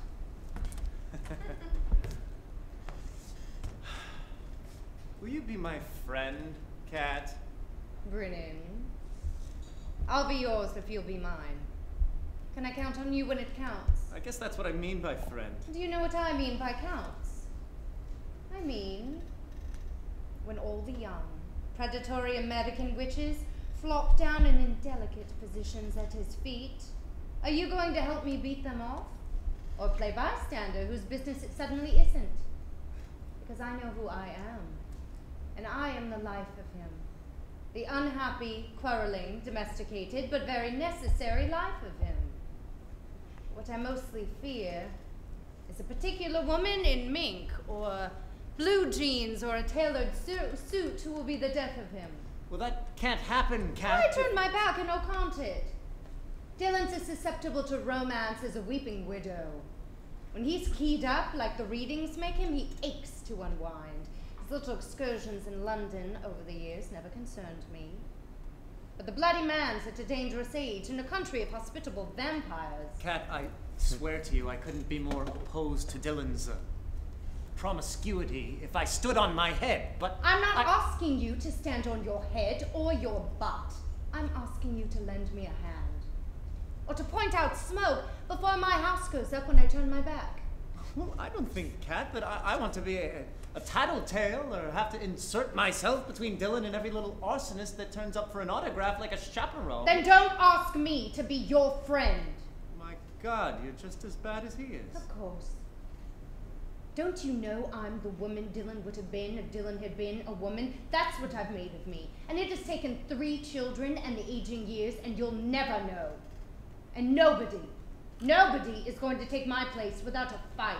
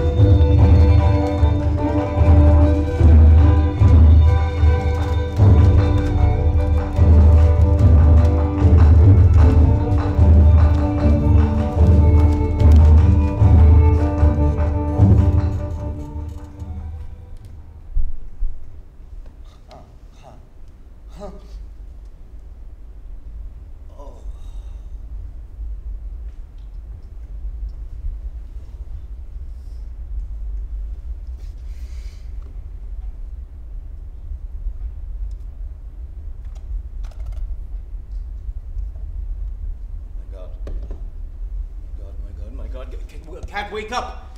Wake up! Not if we're still in Texas. Wake up! The bloody alarm clock has stabbed us in the back! I forgot to set it. Jesus, Dylan. Get up! It's Tuesday! We've got to get out of here and get on a damn bus by 6! Where are we in the name of God? We're in Houston. No, we were in Houston last week. Well, then we're in Austin. They're all alike. Oh, shit! I stubbed my toe. I hate America. Will you get up? It's Tuesday. There's going to be 4,000 people at 250 at the Municipal Auditorium in New Orleans tomorrow night, and you're lying there languishing like you thought you were the Queen of Sheba. When I go to hell, they're going to make me lie forever on this mattress. Holy God, my wristwatch isn't going. What does yours say? 5:10. Great. And not ticking. Great! Me first in the bathroom. Well, you don't have half as much to do as I do in the... Oh, fine. I'll start packing and shaving here.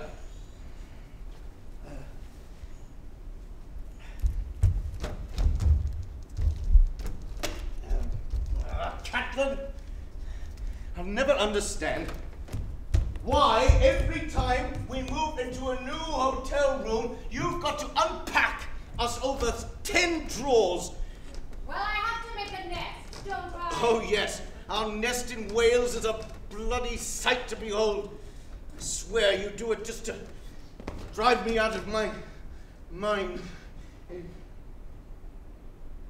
My God, what a beard I've got. No sleep. We never get any sleep on this bloody tour. Say, this is Tuesday, isn't it? Well, last night was Monday night, Dylan. It should be Tuesday. Of course. Say, it's dark out. There's peculiar lack of light out today, like a tropical storm brewing. Probably still Monday night. Yes. Yes, of course. I feel as if it were. Oh, I see. It's dawn. We've tons of time. Yes, I can see the sun there rising in the west. Well, that was some party they gave us last night after the reading.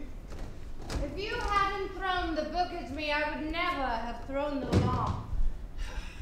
Worst of it was, after we slammed the door and told them all to go to hell, having to go back and borrow the cab fare. Well, it was that or not have enough for even a bus to New Orleans. And damn Brinnin sending us that ridiculous wire, lest we forget.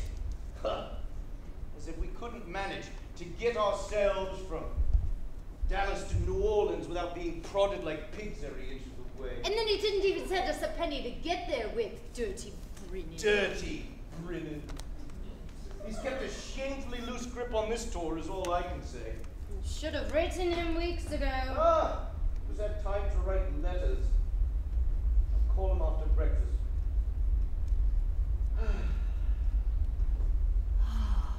Well, the tour is nearly over. We haven't a nickel to show for it.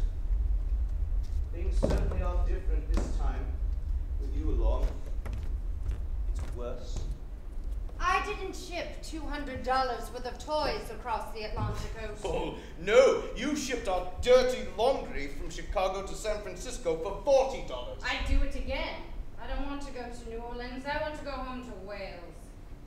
You listen to me, Kat. Our way of life is a nut house. I've seen a different way of life in my travels, and if you push me too far, I'll have to take it. It doesn't include you.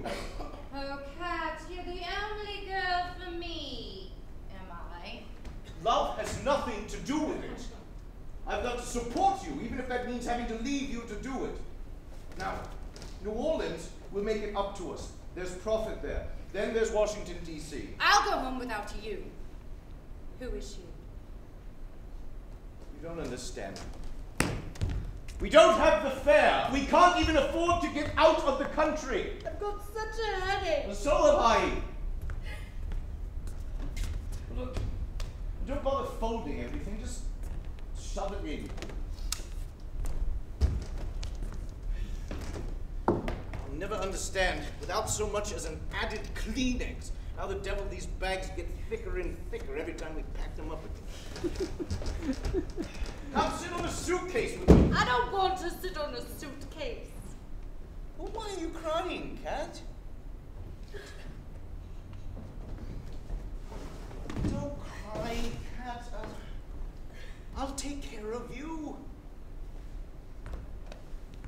I'm at a great turning point in my life. It's just not easy to adjust for a fool like me, but I'm trying as hard as I can. This isn't why I'm crying, Dylan. Then why are you crying, Kat? I'm listening, Kat. Because the sun doesn't rise in the west.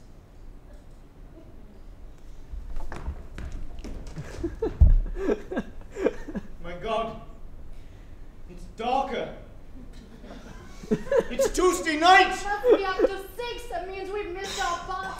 Bye, New Orleans. Not so fast. It's probably just 8 or 8:30. We'll wire Brinnin for money and we'll take a plane.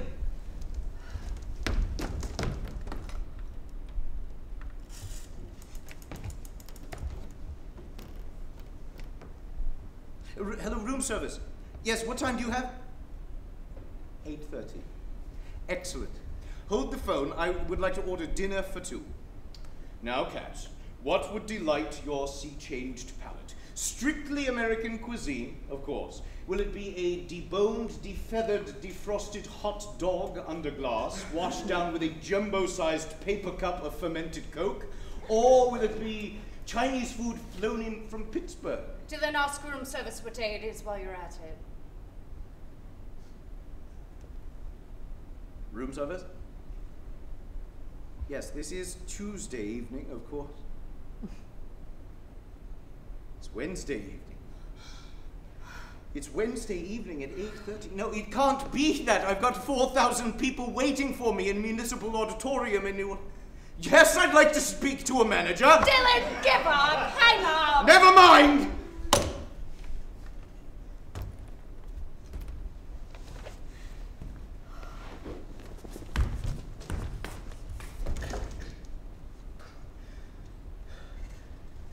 Shall we call the Municipal Auditorium, Dylan? And say what? Go home? We're 1,000 miles to the west of you?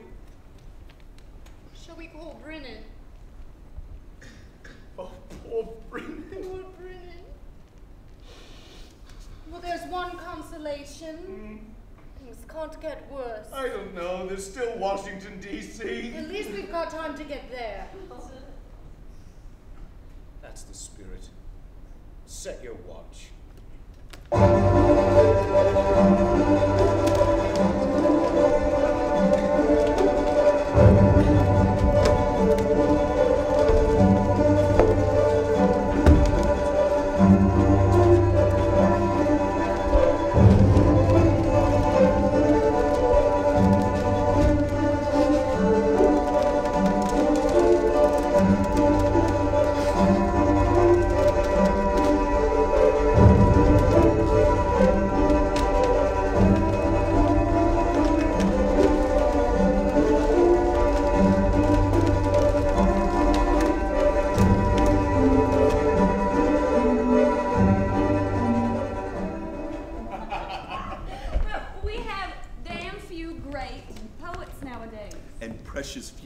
Patrons, Elena. Oh, well, I hope he likes me. Elena, he hopes you like him. Angus! We seem to have acquired an uninvited guest. Your assistant is her implausible story. Who's watching the store? Who cares? Every spring I have a compulsion to see a cherry blossom. Aren't you going to introduce me? Why do I have to always be the... All right. Meg Stewart, Mr. and Mrs. Antone. Terrific addition. I'll make sure Charles gets you some champagne. Or Miss Stewart. Hold on. I shall return.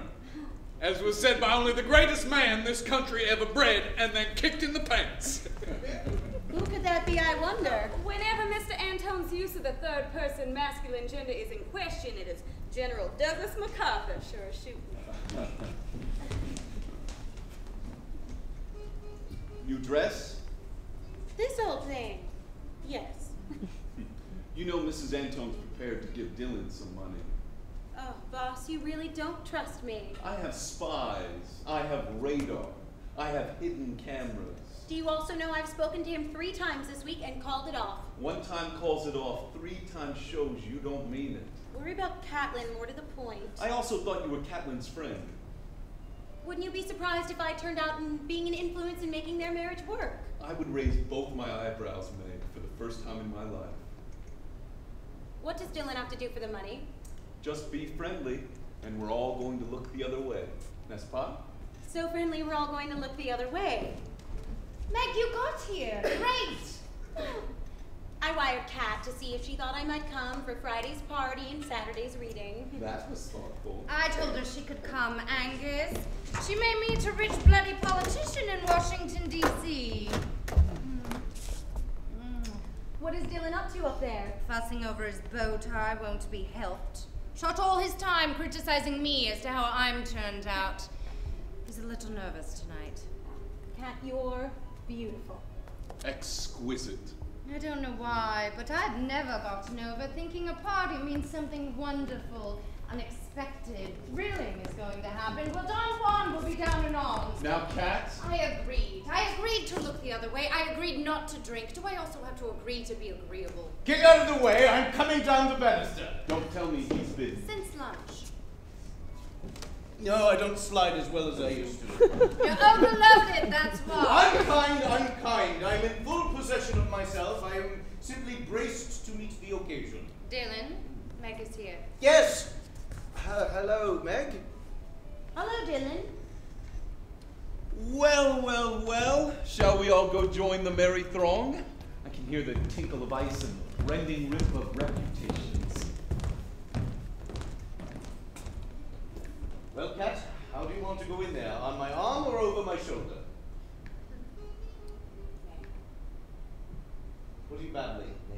let me pay. What a bloody fool I am, Dylan. How unworthy of your rathood is my naivete. I don't know what you're talking about. I think I'm going to have one drink. It won't kill me. You listen to me, Cat. If you lose us our one chance to get the money to take us to Mallorca and patch together our poor marriage again, I'll never forgive you. We'll be through. Because I made 2 killing, profitless trips to America, and I can't do it again. I mean, this tonight is the straw that can break the camel's back. I'm doing this for us. I've introduced you to 3 people in there already, and where are you? Gangway, please. I'm gonna get my motion picture camera, see if I can catch some footage of Dylan. Oh, hello, Dylan. I'll be right down. Hello, Mrs. Thomas.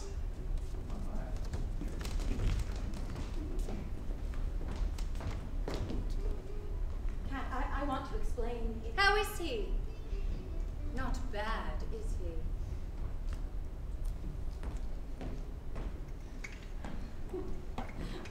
You walked right past it, honey. This is the one.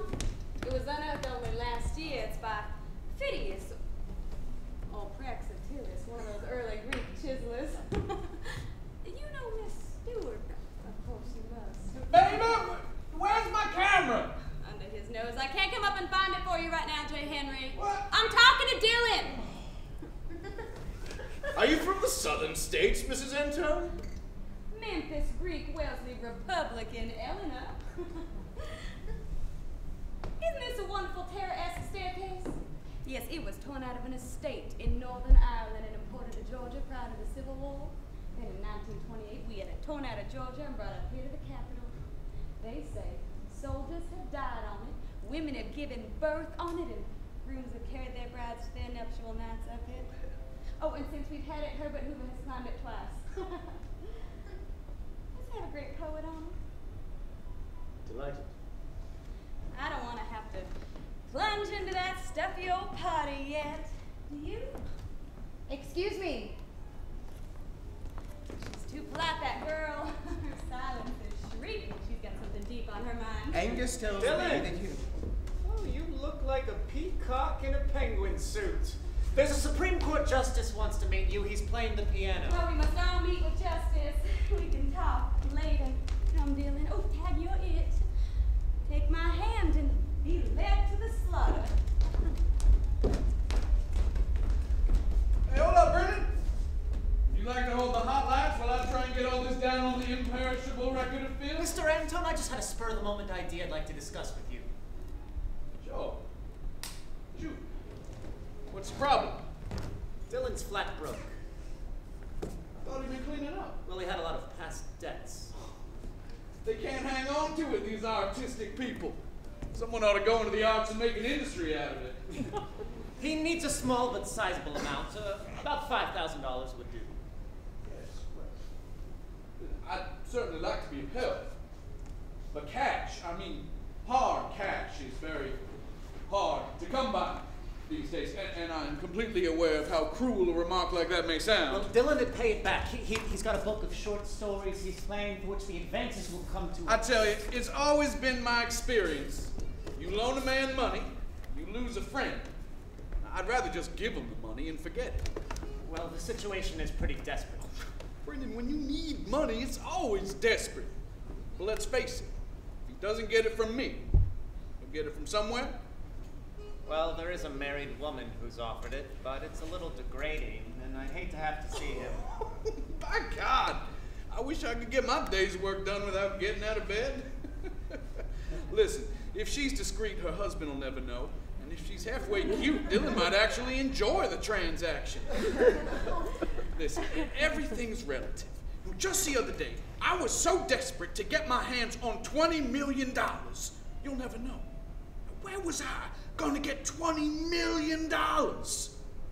P.S. I got it. From the mafia, in case you're interested. Don't quote me. If you quote me, I'll deny it. There is no mafia. There you are. What are you gonna do? Still, Dylan's he's a worthy person, famous man, great poet. Let me think about it. $5,000, such a small sum. It'd be easier if he needed $1 million, right?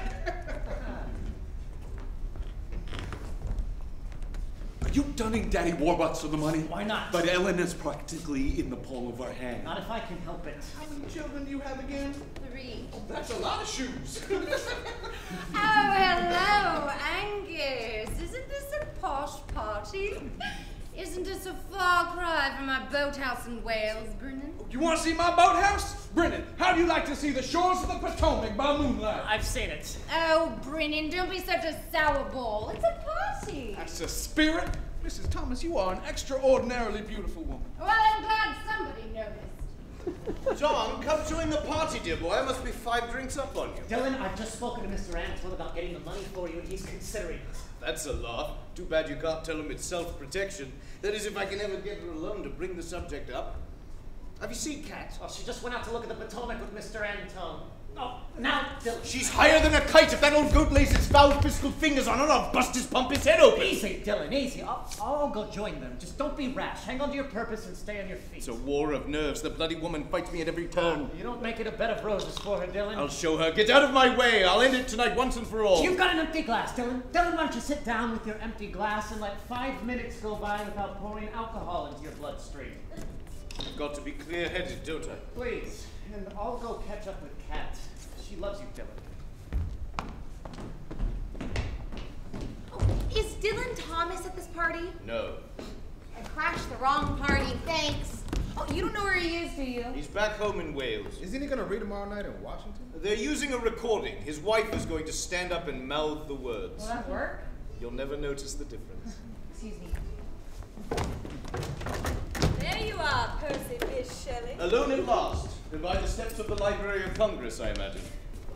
You need a little pot of gold out here. How much? 5,000. I can pay it back by, well, within a year, absolutely. You can pay it back anytime you can. I will write you a check. When? I keep losing you. Now. Where? How do you mean where? I mean, we ought to slip away to someplace private. Someone might misconstrue. Where would be good? My bedroom. That'd be good. We can lock the door. 2 adult people can lock a door without there being anything more to it than that? I admire the pants off you. I like you, Eleanor, too. I'm terribly taken with you.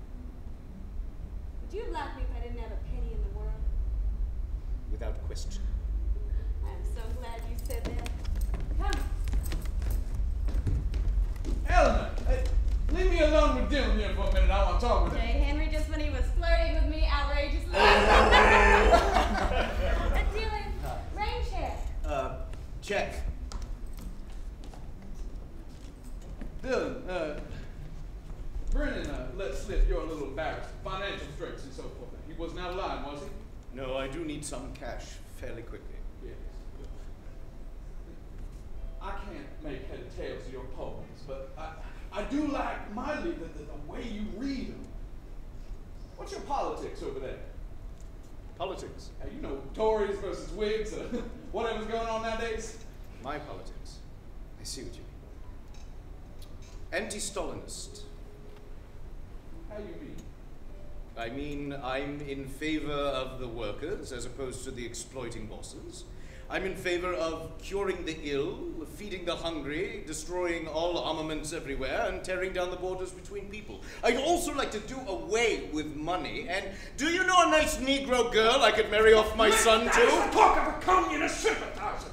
How the hell you even get a passport in this country? Oh, the Democrats in Congress got together and snuck me in. Yeah, I believe it. No wonder you're broke. God damn, where's Brinnin? Where's that married fella? I am not drinking too much, Brinnin. You're spoiled sport. Brinnin J. Henry's hunting high and low for you. Did you talk? We had a very pleasant chat about politics. Oh my God. I've got a marvelous idea. Why don't you get the filthy money from Meg? Then you won't have to split your focus. Why are you staring at me? What the hell ever happened to that girl I met in Augustus John's studio that day? I think I'm going to dance. You can't dance! I can dance! You used to love to watch me dance. I have reminded certain people of Isadora Duncan from time to time. Isadora Duncan too goddamn drunk to dance?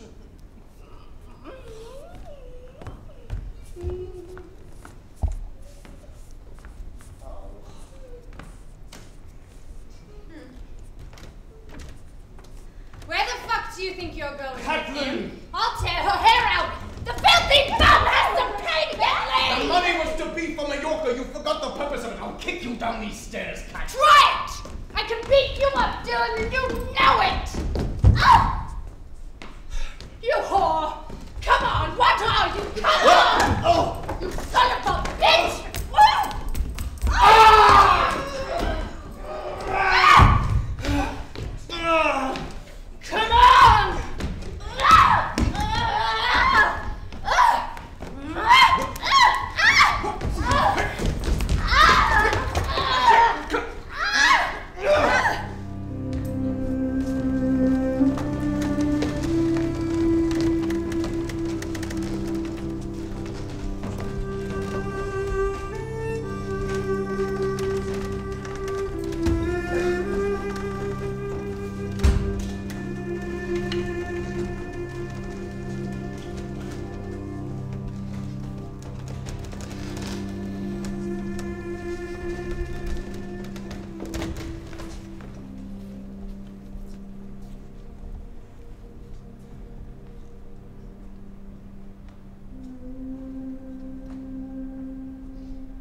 I'm me.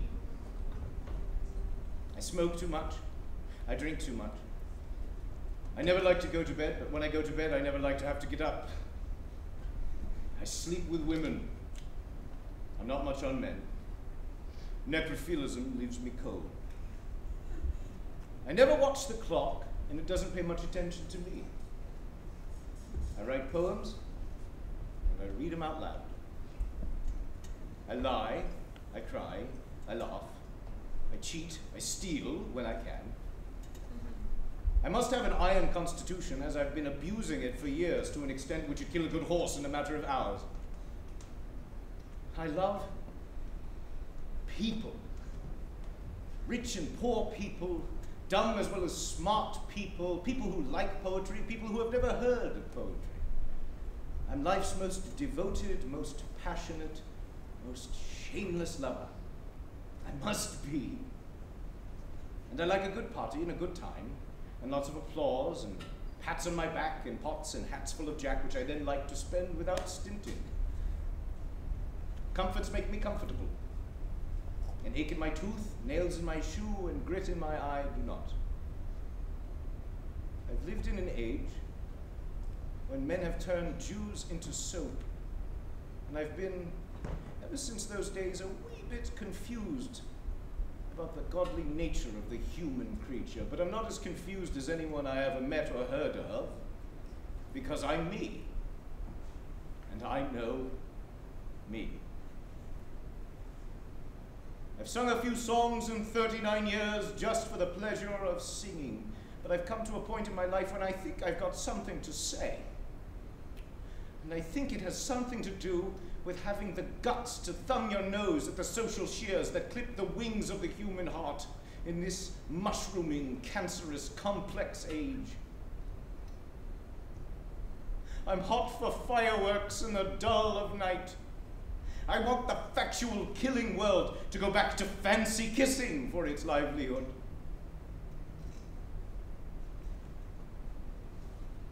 I'm about to write an opera with Stravinsky. A play on my own, my first, called Under Milk Wood. And I've been asked to play the lead in a play on Broadway. Things are looking up. But I've been spitting a lot of blood and blacking out more often than I'm used to, and I think I had a touch of the DTs last week as I've started seeing little things that aren't there. Mice, for example. Miss Meg Stewart, my friend, suggested that I come see you, Doctor, as it's entirely possible and not a little ironic, now that things are finally looking up, that I'm dying. Mr. Thomas, you're lucky you're not dead. My God. Wet brain. That's the popular term for it. An insult to the brain from too much alcohol for too long a time. The little blood vessels in and around the gray matter are shorting, like an electric circuit. Those are your blackouts. If too many more of them pop, you've had it. You mean I'm exploding by degrees like a star? Do you really want to live, Mr. Thomas? Yes. One would never know it. You have a wife and 3 children. In Wales. My wife's gone back to Wales. Why don't you go home to them? No. Mr. Thomas, if you take one more drink, a small drink, a beer, a sip, you will have committed suicide as surely as if you jump off a cliff. How you want to play the game is up to you. Your life is in your hands. According to what I read in Time magazine, you're reported to be the greatest lyric poet of the 20th century. Doesn't that obligate you? I'm not so good at obligations. Are you a great poet, Mr. Thomas? I don't know. I'm just me. I'm me.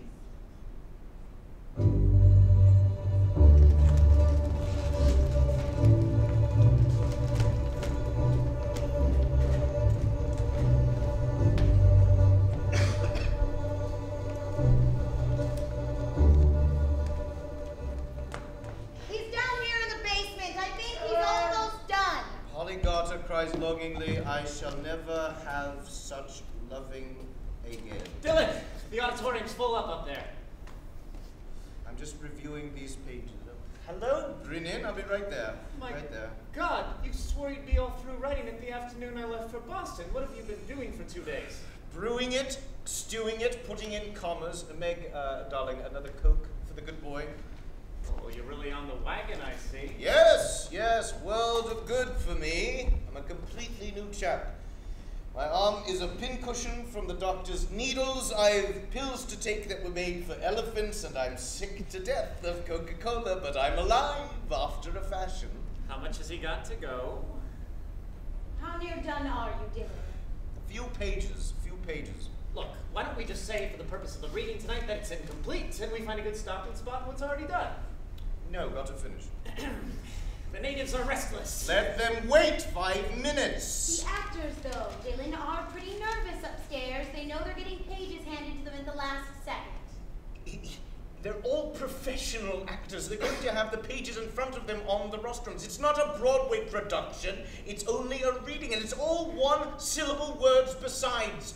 I'm reading 6 parts personally. Stop worrying. What's that? 1,000 people stamping their feet. It's almost 9 o'clock. John, go up and assure everyone that I am all present, judge sober, full of 16 hours of sleep from last night. I've only to write curtain and I'll be up and spouting at them. Well, I'm not going to tell them things being written 10 seconds before they hear it. Why not? Create a feeling of spontaneity. I'll give a long introduction. 2 minutes, Meg, done or not. You'll be there. Tell them how I met my master and my mistress and have turned a new leaf. How can I help? Do you see a matchbook lying about here with 2 lines written on it? This one? No. It's the beginning of Reverend Eli Jenkins' Sunset Prayer, just as the town is about to go to bed at the very end of the play. Hotel Algonquin. It was Minetta's I was in, I think. Having a glass of milk.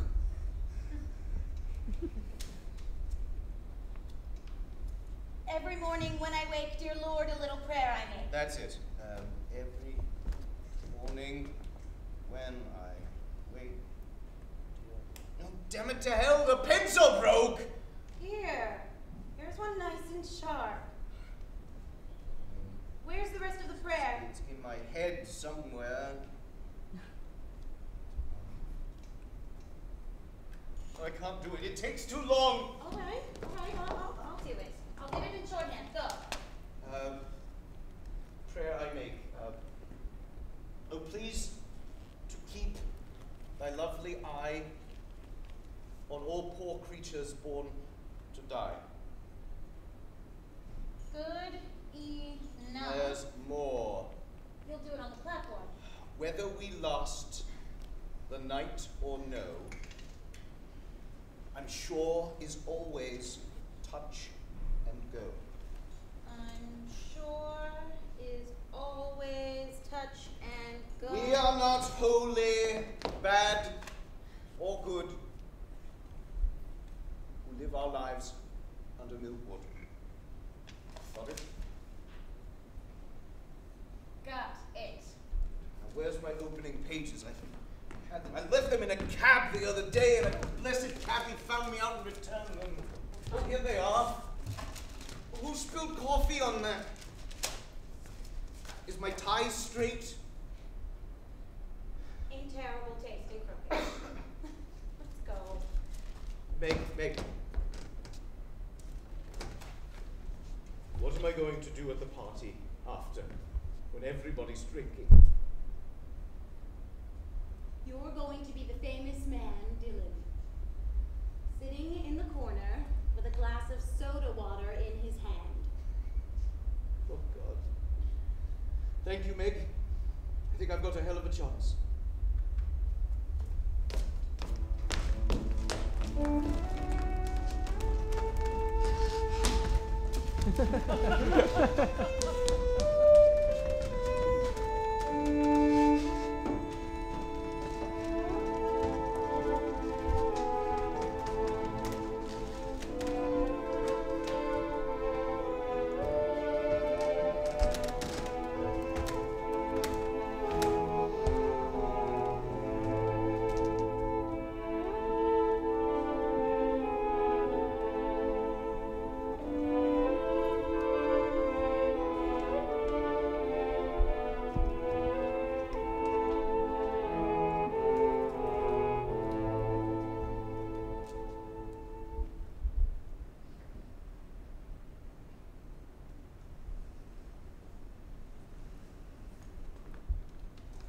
Hello, Catelyn?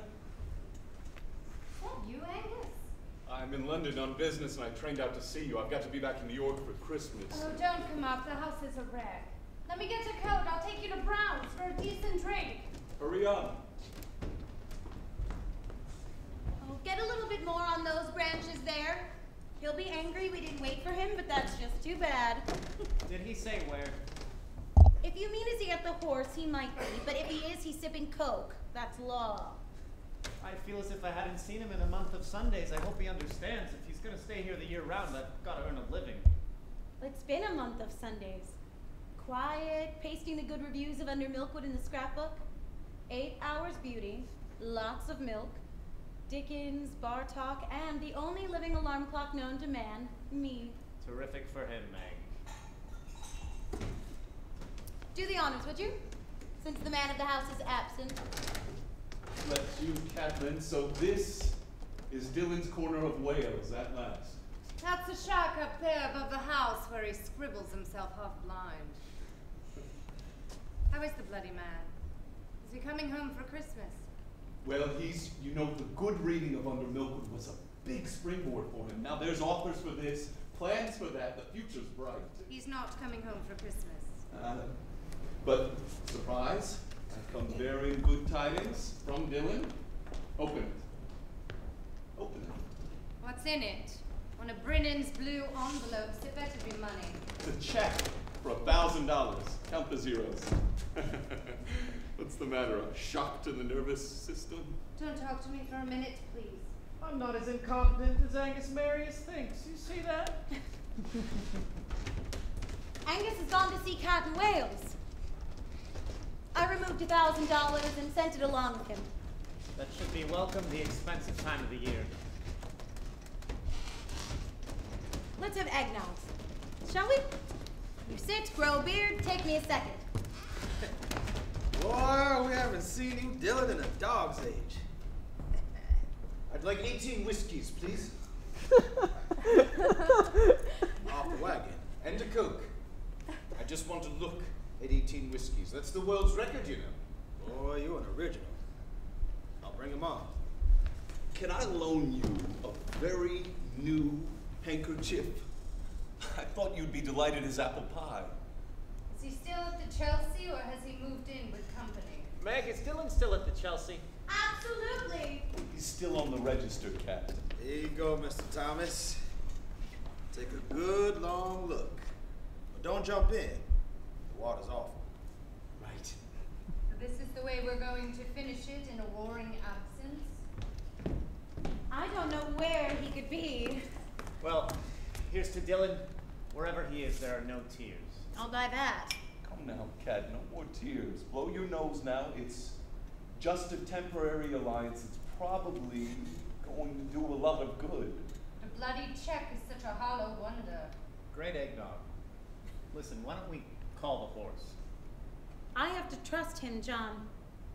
Then let me call. I want to be the drunkest man in the world.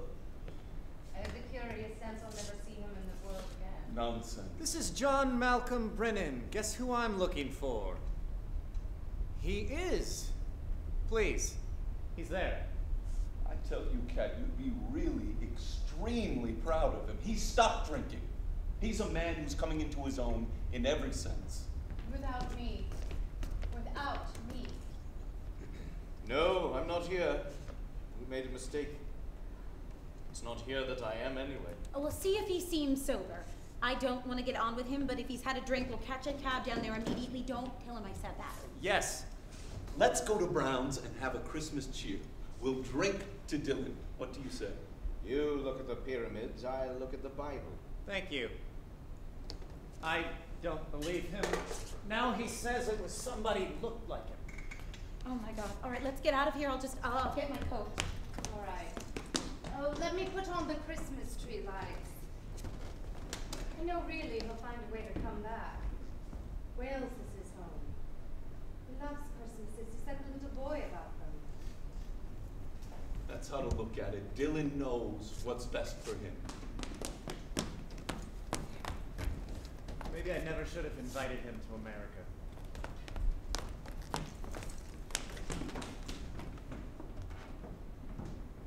Christmas. 39, 29, 19, 10. Christmas. Hit him with a snowball. Look at your footprints. People think they've been hippos here. Merry Christmas.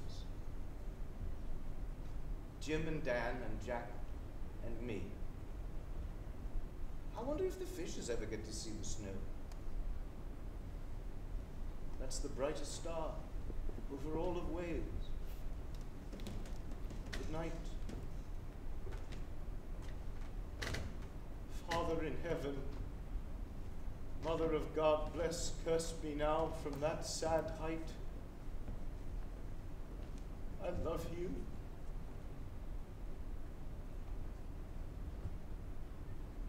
But I'm alone.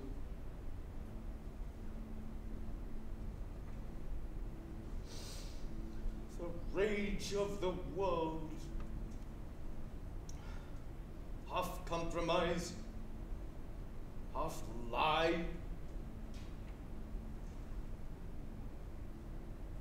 I'm coming home.